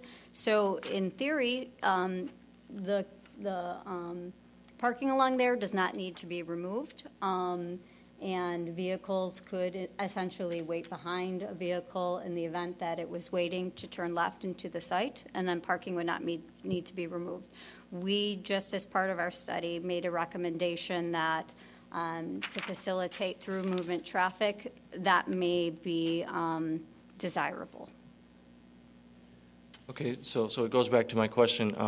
When you guys did your traffic study, did you study, for instance, there's an alley there. The alley on the west side of Crawford would not be removed, so that's the alley I'm talking about. There's an alley there, and then there's my driveway. So I still don't see how I'm going to pull out if cars are going around a left-turning car. Did you guys? So my question was, because I want to stick to questions. My question was. You've stated the question. Oh, I did. Okay. Yeah. There was a Citgo gas station there, where it did have a driveway. There is a access to the alleyway there, so we would expect operations to be similar to existing. Okay. That's not true. Okay. We would not expect there to be any issues similar today. Wait till they're done. We would expect there to be breaks in traffic as there are today for you to pull out of your driveway. We would expect there to be similar operations to that. Okay, thank you. But my question was, when you guys did your study, did you take into effect the alley and my driveway as part of the safety and traffic engineering? We did not look specifically at your personal driveway. The reason why I say my personal driveway is because it is right there. That's the only reason. If I lived 2 blocks away, we wouldn't be talking about my driveway. But, okay. So that's it. Thank you.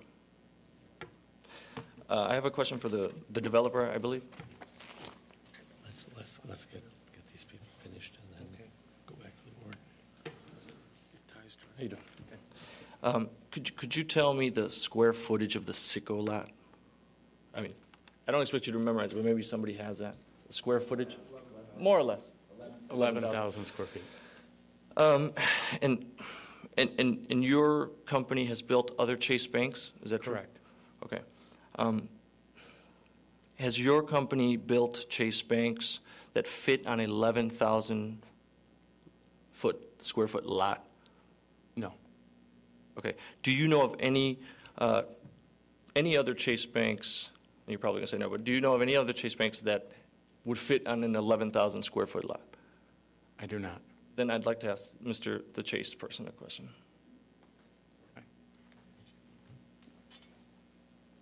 How you doing? Do you know if there are any Chase banks? Because I'm sure that you guys have different sizes of banks in different locations. Right. Are there any Chase banks that you know of that fit on an 11,000 square foot lot? I mean, we have Chase banks that are inside Dominic's, for example. They're 500 square feet. And we have banks, typically our suburban branches, they're on an acre. So like over 40,000 square feet. So they range, yes. But do you know of any banks, Chase banks, that fit on an 11,000 square foot lot that's not necessarily inside of a Dominic's because there's no Dominic's here? Right. Right. Right.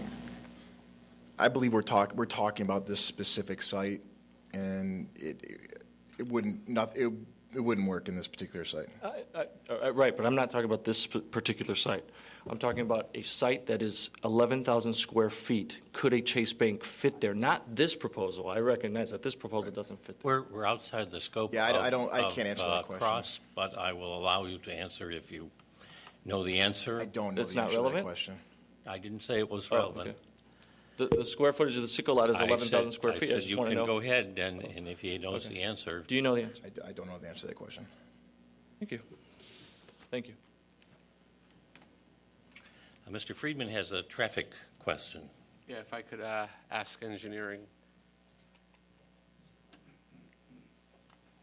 When you did your study, did you take into account other Chase locations to determine where traffic would be coming from?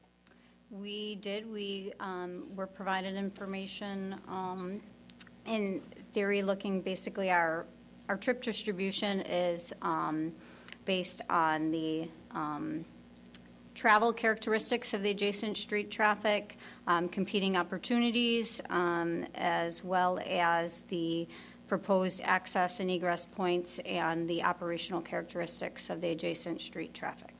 Okay, because, I went on Chase's website because I wanted to verify, and I'm going to correct the record about how many Chase locations there are in Evanston. Would you like to be sworn under oath? Sure. I don't think I have to if I'm... Go ahead. Go ahead. There are, on Chase's websites, there are 13 bank locations and ATM locations in Evanston. There are 7 branches in Evanston, and this will be the 8th branch. So the reason why I looked at this was because I wanted to understand the traffic patterns as well. And I think you may be underestimating coming from and I'm not an engineer, so I'm just a board commission member here. But I think you probably are underestimating the traffic that's going to come from the southwest down Crawford. In terms of locations, I mean, you can almost walk to 2 Seth, other... do you have a question? My question to you was... Lots of time for yes, discussion okay. later. My question to you was about, did you take into account other Chase locations, and you said you had. Yes, we took in as well as other non-Chase banks, just looking at banks in general, not particular to Chase banks as well, because all bank uses, in essence. But this was targeting the elite of the elite Chase customers, or at least those. And if you look where the neighborhood is, if you look demographically to that, is that northwest? It seems that is probably where a significant number of their customers that they're targeting will come from. Yes. That's my opinion, Right. but that's why I was asking, did you look at other Chase also locations? as well, an important thing to note as a basis for trip generation, in particular for bank uses, studies have shown that approximately 40, I believe over 40% of bank traffic does pull from the adjacent street traffic, essentially pass-by traffic. It's a convenience for traffic passing by that pulls off the roadway, turns in and turns out. So looking at the adjacent street traffic, the volumes, the characteristics is very important as well. So that, in addition to competing opportunities, is very important in considering our distribution estimations. So it's not solely just, where Chase banks are. Other banks in the area, because people do have a choice, and convenience is important as well. And then for the traffic, then I think you may have answered it to the previous gentleman, the previous question. The percentage of traffic that does come through heading, that's a weird angle, but from the northwest. The Crawford Northwest, Yes. Yeah. Are you looking for what are... No, the percentage of total traffic compared to coming down the other... Is that going to the bank or going to through the the intersection? bank Total or traffic total going to the traffic? intersection. And then, go ahead. Peak hour-wise, if you look the traffic directly adjacent to the bank, if you look on just looking at Grosse Pointe and just looking at Crawford, adjacent to Crawford, you have during the AM approximately 400, just over 400 going southbound. I'm just wondering percentages. Percentage-wise. Yeah. And then how does that correlate to the number to what you show queuing coming in? We looked at that analysis, and that was, again, the basis for our trip generation perception. So overall, if you look at maybe our pass-by traffic that we have shown on our figures. I think Seth is asking about percentage to the intersection rather than percentage going to the bank. Percentage. Well, I guess going through that intersection, you have to base it on the access points. And so essentially, all of your entering traffic that's coming from the roughly 90% of your entering traffic is all coming in through that through the Crawford Avenue access point. And egressing, again, that's based on the characteristics of the people going to the north. Most likely they're going to come out of the Crawford Avenue, the north on Grosse Pointe, most likely are going to come out of the Crawford Avenue intersection, and or maybe they would meander through the alleyway and try to access onto Grosse Pointe that way. So you will have a split of exiting traffic that will come southbound, we would expect it at least to maybe be, at least 60% of the traffic that's from the site that's generated would travel through that intersection. Yeah, I think you misunderstood, but it's okay. I will review the numbers myself. Mr. Ford has some traffic questions also. Two questions on traffic. I think you said you estimated a total in and out of about 350 trips a day. It's actually 620 total. 620. The drive-through traffic would be approximately 340 of that 620. Wait a minute. 620 total. So that's 310 coming in and 310 out on a daily basis. Okay. And of that, 340 would be drive-through. 340, 170 in, 170 out. Now, of that 340, can anybody estimate how much of that would be ATM traffic and how much of it would be teller-related drive-through traffic?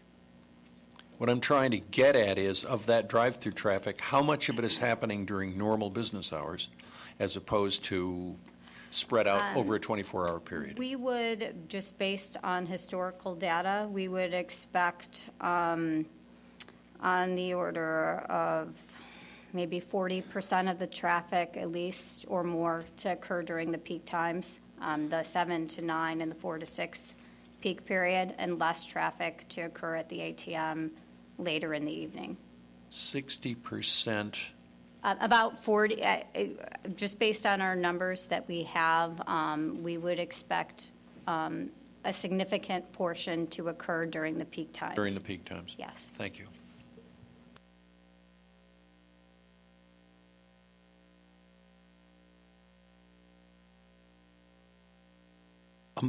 How does the traffic compare with what you would find at a Shell station, an 8-unit Shell station?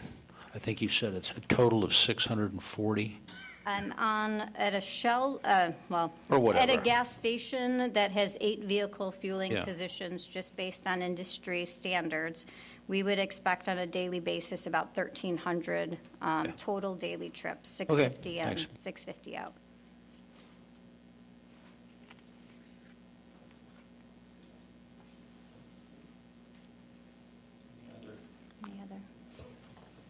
Any other questions?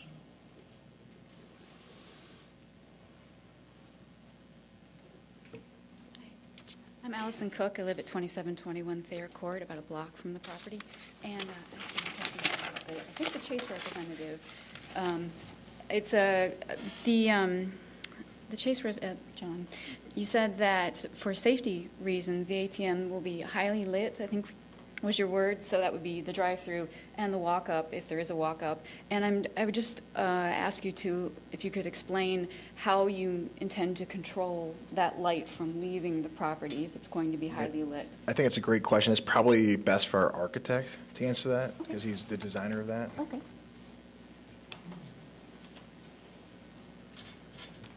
I'm Jason Golub with New Dell Architects. What we'll specify for this site is called a full cutoff light fixture. It's something new that we've been using on other Chase sites lately. It does not allow light to bleed on past the property line. Okay. And what about the light that reflects? So do they point down then? Yeah, we haven't really created a full photometric plan for this site yet. Obviously, we're in the preliminary stages here, so I can't really answer that exactly. Okay, so you don't know how you keep the light from ambient light from bleeding off the property and Well, it's a full reflecting up from light that's projected down. That's something that we'll take into consideration in our design. Okay. And the Chase sign, the neon signs, will that be off at night, or how will that not glow into the neighbor's bedroom? The illumination of those signs aren't too bright, but I believe they are on all night. We call it dusk till dawn. Where is the sign? Oh, I'm sorry. May I? You can restate the question. Someone And asked. since we're not doing the site plan, he may not know the answer, but Okay, they just wanted to know where the sign was going to Yeah, I'm not sure at this point. Thank you.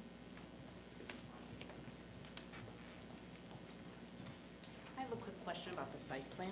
Okay, tell us your name and address, and My name's the site plan's not really before us, so they may not have answers. My name's Elisa Isaacson. I'm at 3428 Park Place. I'm directly behind the residential lot where the drive-throughs will be. And as I look at the site plan, there's something along it. I assume that's a fence. So I'd like to know something about the fence. I'd also like to point out that there is an unopened alley along there, of which we have been granted a 4-foot easement, and we have our fence to the back of that. So I want to know how much of the easement you intend to use, and then what kind of fence it would be. On the fence question, our intention would be to put a 6-foot wooden fence new along the perimeter of the property. 6 foot is what is currently allowed by city code. I believe we can go to 8 with a variance, but typically 6 foot. In regards to the alley, we haven't gotten to all of that. I mean, the purpose of utilizing the alley was to minimize the traffic impact, remove a couple of the other access points, and then be able to improve the alley. So my question actually was about a different alley that is not on your diagram. You're further to the... Where your fence is, that is on my plat an 8-foot an unopened alley. Can you show me where? Greg, do you have the survey? Oh, here. Right along here. Wait, let me go to the, oops, sorry. Let me go to the survey. Is that better, or are you better with this? No, it's fine. Okay. No, the other one was fine, too. Okay. Right along here is an 8-foot unopened, it's 8-foot wide unopened alley. And we were granted, about 5 years ago, we were granted an easement for 4 feet of that. Right. The plan does not call for touching that alley. It's a public alley. It'll remain a public alley. In terms of the fence, I think the fence there, if you're happy with it, I'm sure they would leave the fence. If you wanted a new 6-foot fence. Well, the fence is on my 4 feet. I would like an additional fence because this is not. Right. We can discuss that with you. Okay. Any other questions? I had one more question for the real estate appraiser.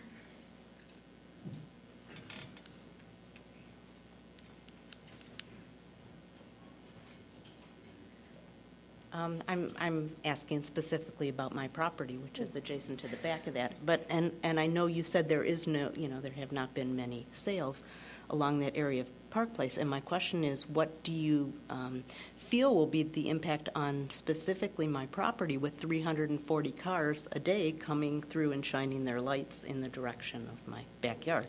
Now you're on Park Place, is Yes. that correct? Mm-hmm.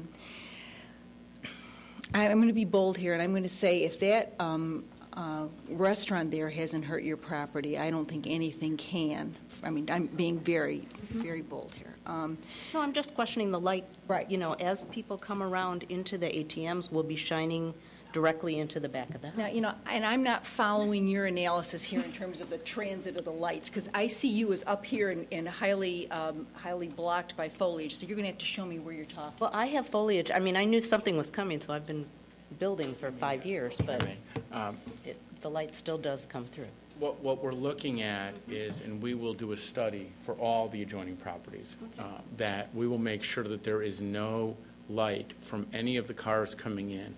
We will both landscape with the fence, and if necessary, we will work with you on landscaping on your property as well. So we will make sure, as a good neighbor, that we will make sure that there is no light coming to your property or anyone else's. Thank you. I have a light on indicating someone has a question. Chase is seeking to change the zoning here from an R2 to a B1A. I'd like to know what permitted use is on a B1A zoning. Assuming at some point down the road Chase wants to sell the property or go out of business, what would be allowed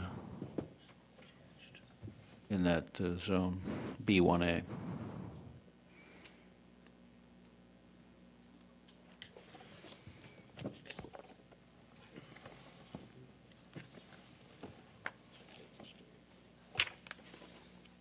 Sorry, give us 1 second. We're looking up. I should have done that before I came here tonight, and I apologize, but I'm looking down the road a little bit. While they are looking for the answer, let me ask if there's any other questions. Hearing no questions, I suggest you have a, we'll do another question.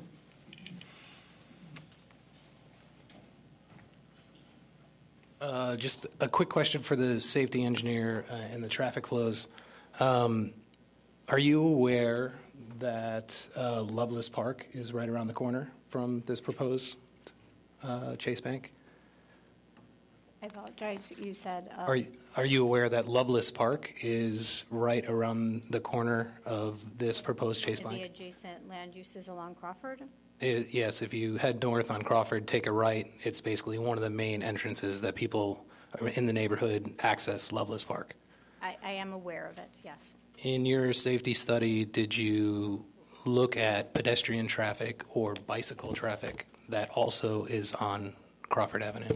We did as part of our traffic study when we counted the traffic volumes at the adjacent, those 3 intersections. We did count pedestrian bicycle traffic as well as our traffic did include vehicle classification of trucks. Can you repeat what month you did this? It was in September. September, okay. Our traffic is, it is desirable to conduct studies during average month conditions, as that is what typically you would like to design for. Thank you. That's all. Go ahead. For the record, Ken Cox from the City's Law Department.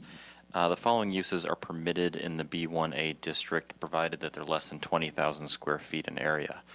Artist studios and accessory dwelling units, caterers, cultural facilities, dwellings, private educational institutions and public educational institutions, financial institutions, food store establishments that can only operate between 6 a.m. and midnight, governmental institutions, offices, religious institutions, Category 1 residential care homes, Type 1 restaurants, retail goods establishments, and retail services establishments.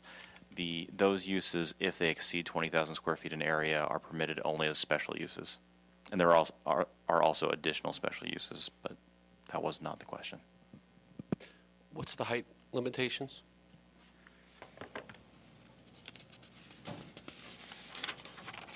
Maximum height in B1A is 40 feet, or 3 stories, whichever is less. Again, which is still subject to the variation process, but the base zoning maximum height is 40 feet. Mr. Hobbs, did you have a question? I do have one more question.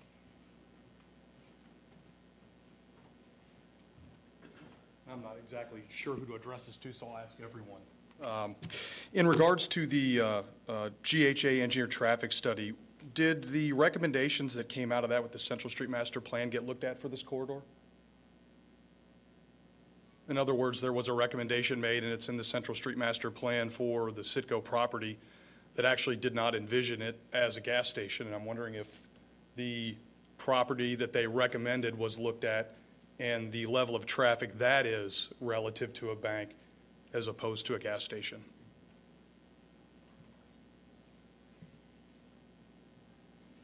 It was looked at, I believe, Mr. Chairman, but I don't know if they came to any conclusions other than what is reflected in the overlay district. I know there was a lot of concern about it, and I know that a lot of members of the Central Street Neighbors Association talked about all kinds of things up and down Central Street. And if I may, it was rezoned from C2 to B1A, and they envisioned retail space and residential, and the daily traffic would be 246. So out of the Central Street Master Plan, they envisioned that, and that was the point of the question. In citizen comment, you can make arguments much more efficiently than in questions. May I ask one more? Yes, and then I think most thorough questioning. Go ahead. Thanks. I'm just not, I don't quite understand. The proposed text amendment would remove prohibited, drive-throughs from the list of prohibited uses, but I don't understand which properties that would that only apply to 2628 Grosse Pointe? Would that also apply to other? That's a text amendment. But it would create a sub-area, I believe? How much property would that text amendment apply to? What area would be subject to that text amendment? It removes the prohibition, but it does not permit them, except right. But I'm use. wondering just for how much land it removes the prohibition.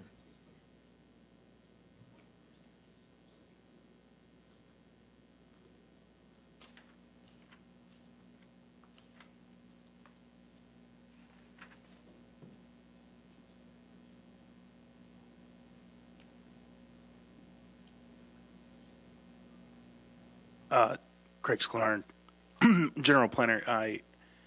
Their application actually requests the removal of prohibitive uses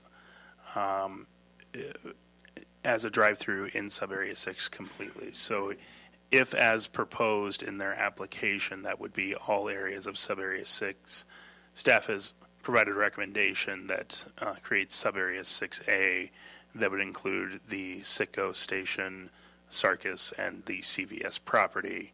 That is the parking, their parking on site. So everything you would see northeast of Crawford Road would be a creation of Sub-Area 6A. That was staff's recommendation, but the current text amendment application by Edgemark was to remove from Sub-Area 6. I would just point. I'm sorry. I would just point out. In this area. We're perfectly in agreement with the proposed area that the staff is proposing. Our application did include the broader area, but we would certainly accept the limitation on just those three parcels: the corner parcel, the Sarkis parcel, and the parking lot parcel to the north. We're fine with that limitation. Okay, thank you. We'll take a 10-minute break and resume at 9:20.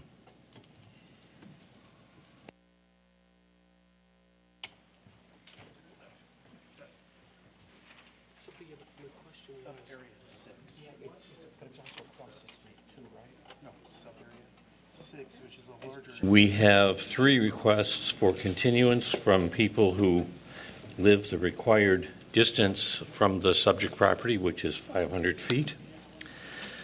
So we will be continuing the matter for those who object to make testimony, get witnesses, and prepare.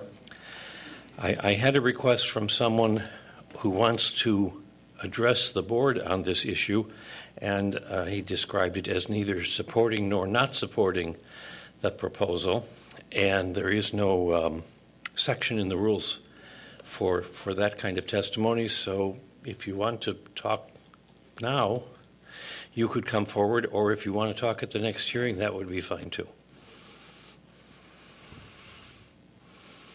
If you could give us your name. No problem. I've done this before. Carl Bova. I live at 1322 Rosalie Street.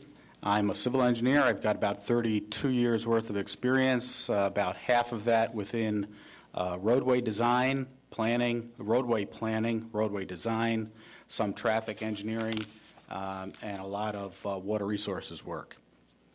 So keeping that in mind, and I am registered since 1983 in the state of Illinois with a professional engineer's license, and the state of Wisconsin with an engineer's license since 2001.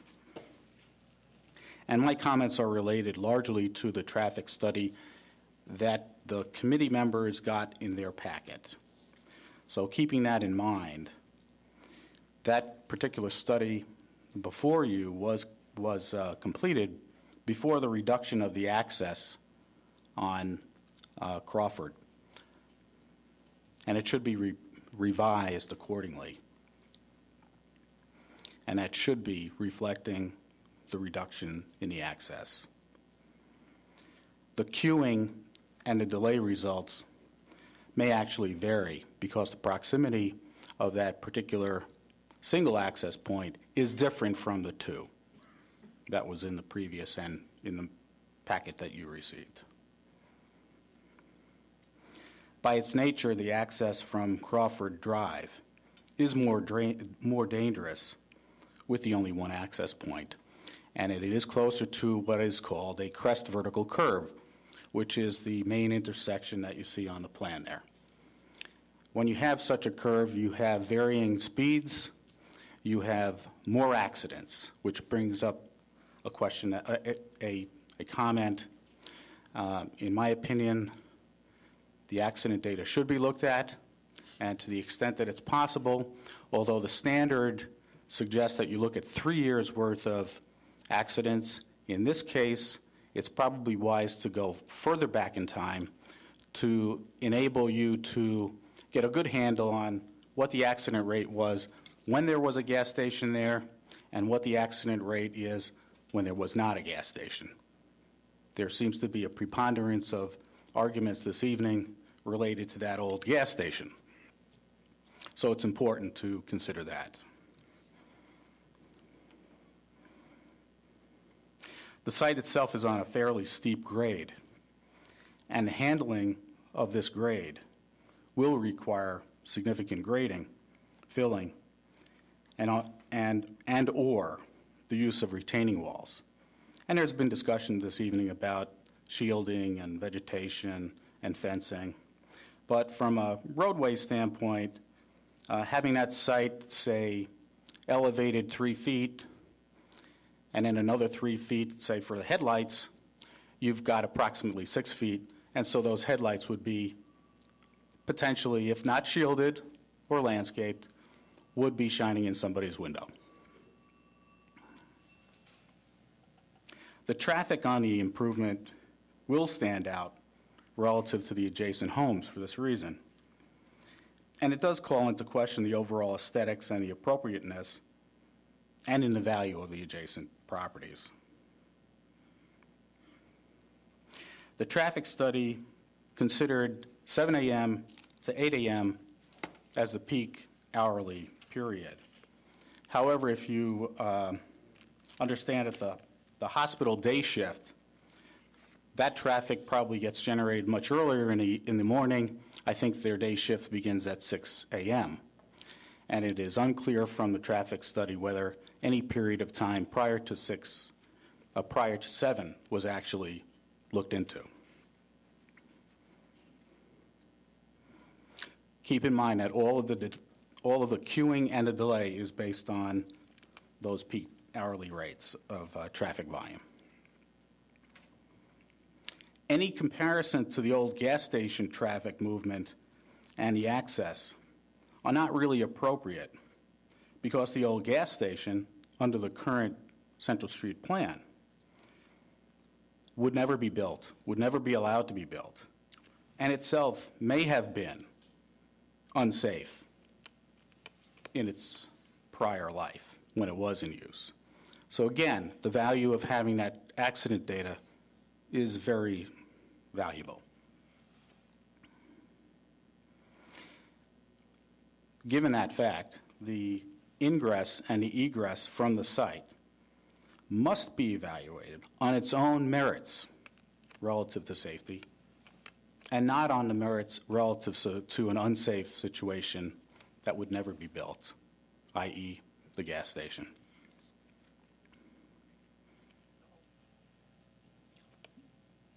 Also, within the text, I was not able to find any text relative to the adequacy of the access with respect to the vertical site distance on Crawford, where there is a crest, as I mentioned earlier, at the corner. Such intersections are inherently more dangerous, crashes are more frequent, and especially those involving turning movements. We heard a lot about turning movements in and out of this particular site. It has a consequence related to crashes as well. And that relationship would be borne out again by studying adequately the accidents prior to the closure of the gas station and then after the closure.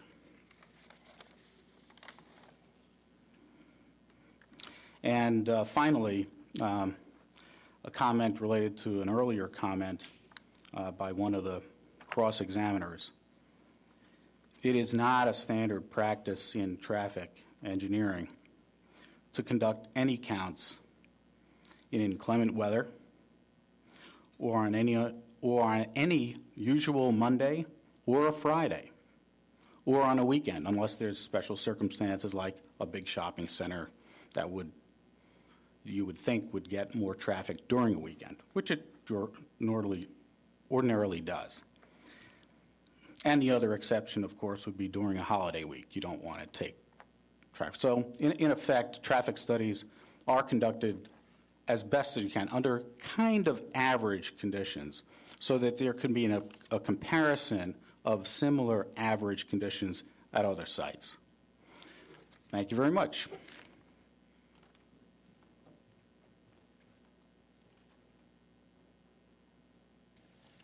There has been a request for continuance in order for people to prepare testimony in opposition to the request. And so let me query the board if it makes sense to continue the matter now and then take the testimony in opposition at our next regularly scheduled meeting. Board members are silently nodding their heads, and one not so silent. Well, that's no surprise, is it?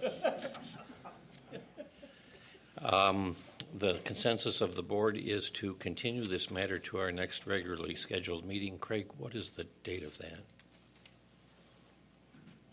Wednesday, May 9th at 7 p.m. in City Council chambers. So we will meet on May 9th here in City Council chambers. Before you go, let me ask our counsel to answer the question about petitions. Again, Ken Cox from the city's law department. Let me just read the relevant portion of the city code, and then I'll explain my opinion.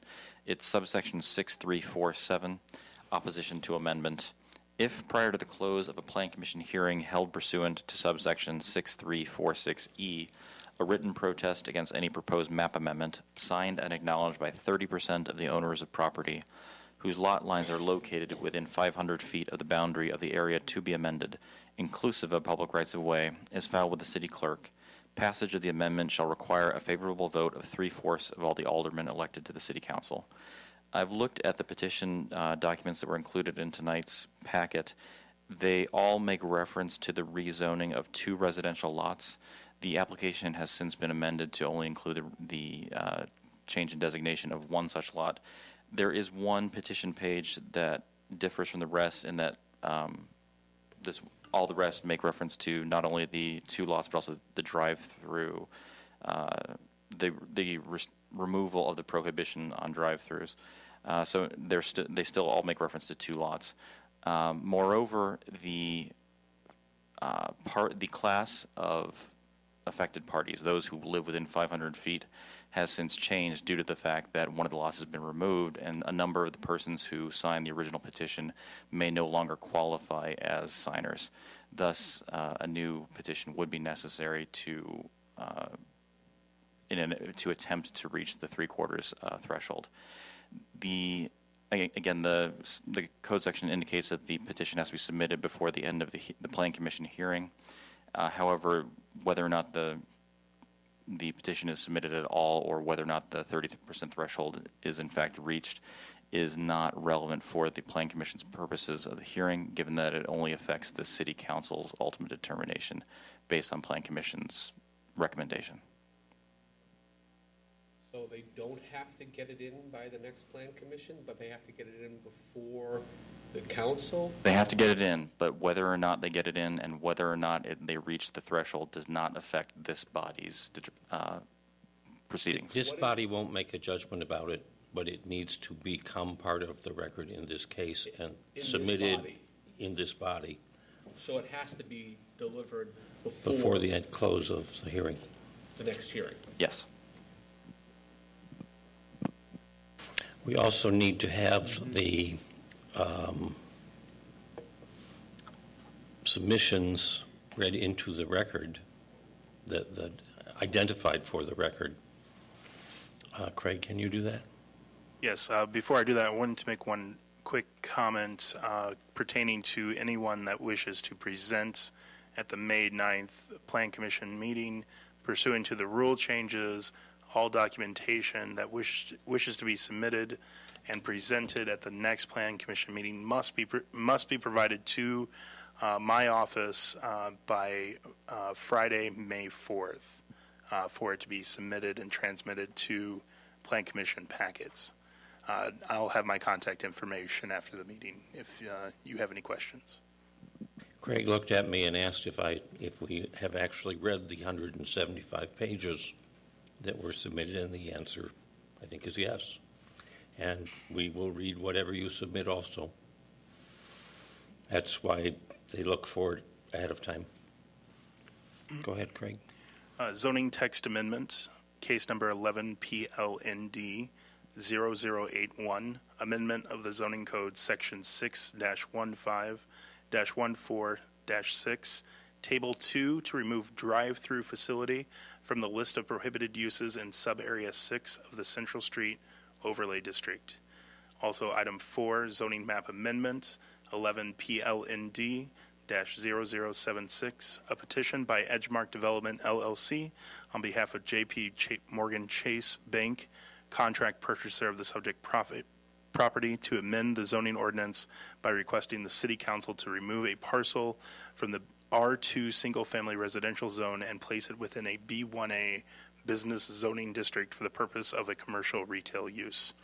Items submitted for these two applications include a memo dated April 6, 2012 from City staff providing background and recommendation from City staff, a proposed site plan dated April 6, 2012, a current survey dated April 6, 2012, a zoning analysis from City staff dated April 6, 2012, text amendment application from the applicant, a map amendment application from the applicant, a memo dated April 6, 2012 from the applicant amending their map amendment to one parcel of land, a packet from the October 26, 2011 Zoning Committee of the Plan Commission, a staff memo from Public Works dated December 9th, 2011 concerning the traffic analysis, a traffic impact analysis for the property and proposed site plan dated October 2011, and citizen letters and comments as submitted at the time of application.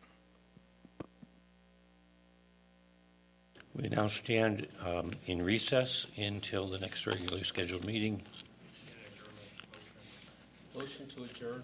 But not so fast. The hearing is in recess, but the commission is not in recess. We have other items on the agenda. Mr. Chairman, before we close the hearing on this proposal, I do have a question about why Sarkees is part of this parcel to be changed. Is there a reason for that? The applicant requested subarea 6 to have drive-through facility prohibition removed. Subarea 6 is a large subarea in the Central Street Master Plan. The city staff's recommendation was the creation of subarea 6A that would include the Sitco parcel, Sarkis, who only owns their building from lot line to lot line, and the parking lot that is currently owned by CVS and is, from what we understand, used for employee parking.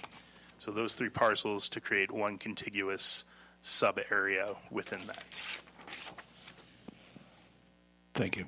Craig, how large is that parking lot? I mean, it looks like it's bigger than the Sitco property. Honestly, I can't speculate to its actual size. It definitely is larger, but its shape may not be as conducive to development than, say, a square lot. And then what happens if you included a circus building into that? I can't speculate on anything that's not in front of Plan Commission. But if we have a concern about having those parcels included in this, we could make a recommendation to make it smaller and to only include the 2 parcels of property. Again, what was presented in front of you is an applicant and a recommendation from city staff. It is up to the commission to make a determination based on the evidence that's provided to you. Thank you, Craig. Go ahead. When city staff decided to shrink Area 6A to create a new 6A, why did city staff decide to include Sarkis and the CVS parking lot? What was your reasoning? Obviously, the concern is we don't want to create a spot zoning situation with one parcel of land. So we wanted to create the most logical district boundaries that would not open the door for more drive-throughs in the area, but to create a contiguous district that would allow for that for the Sitco parcel. I think that by including the parking lot and Sarkis, you may in the future open up those 2 properties to another drive-through. And I would like to see those excluded. I don't know if anybody else would. When we have deliberations okay. and further comments, it can be addressed. Okay. Do we need a motion to continue this? No. Okay. We have a request that qualifies for an automatic continuance. Okay. I don't believe it requires a board motion. Thank you. We'll take a 2-minute or 3-minute recess for people to stretch, stand up, whatever they need, and then we'll finish a very small amount of commission business.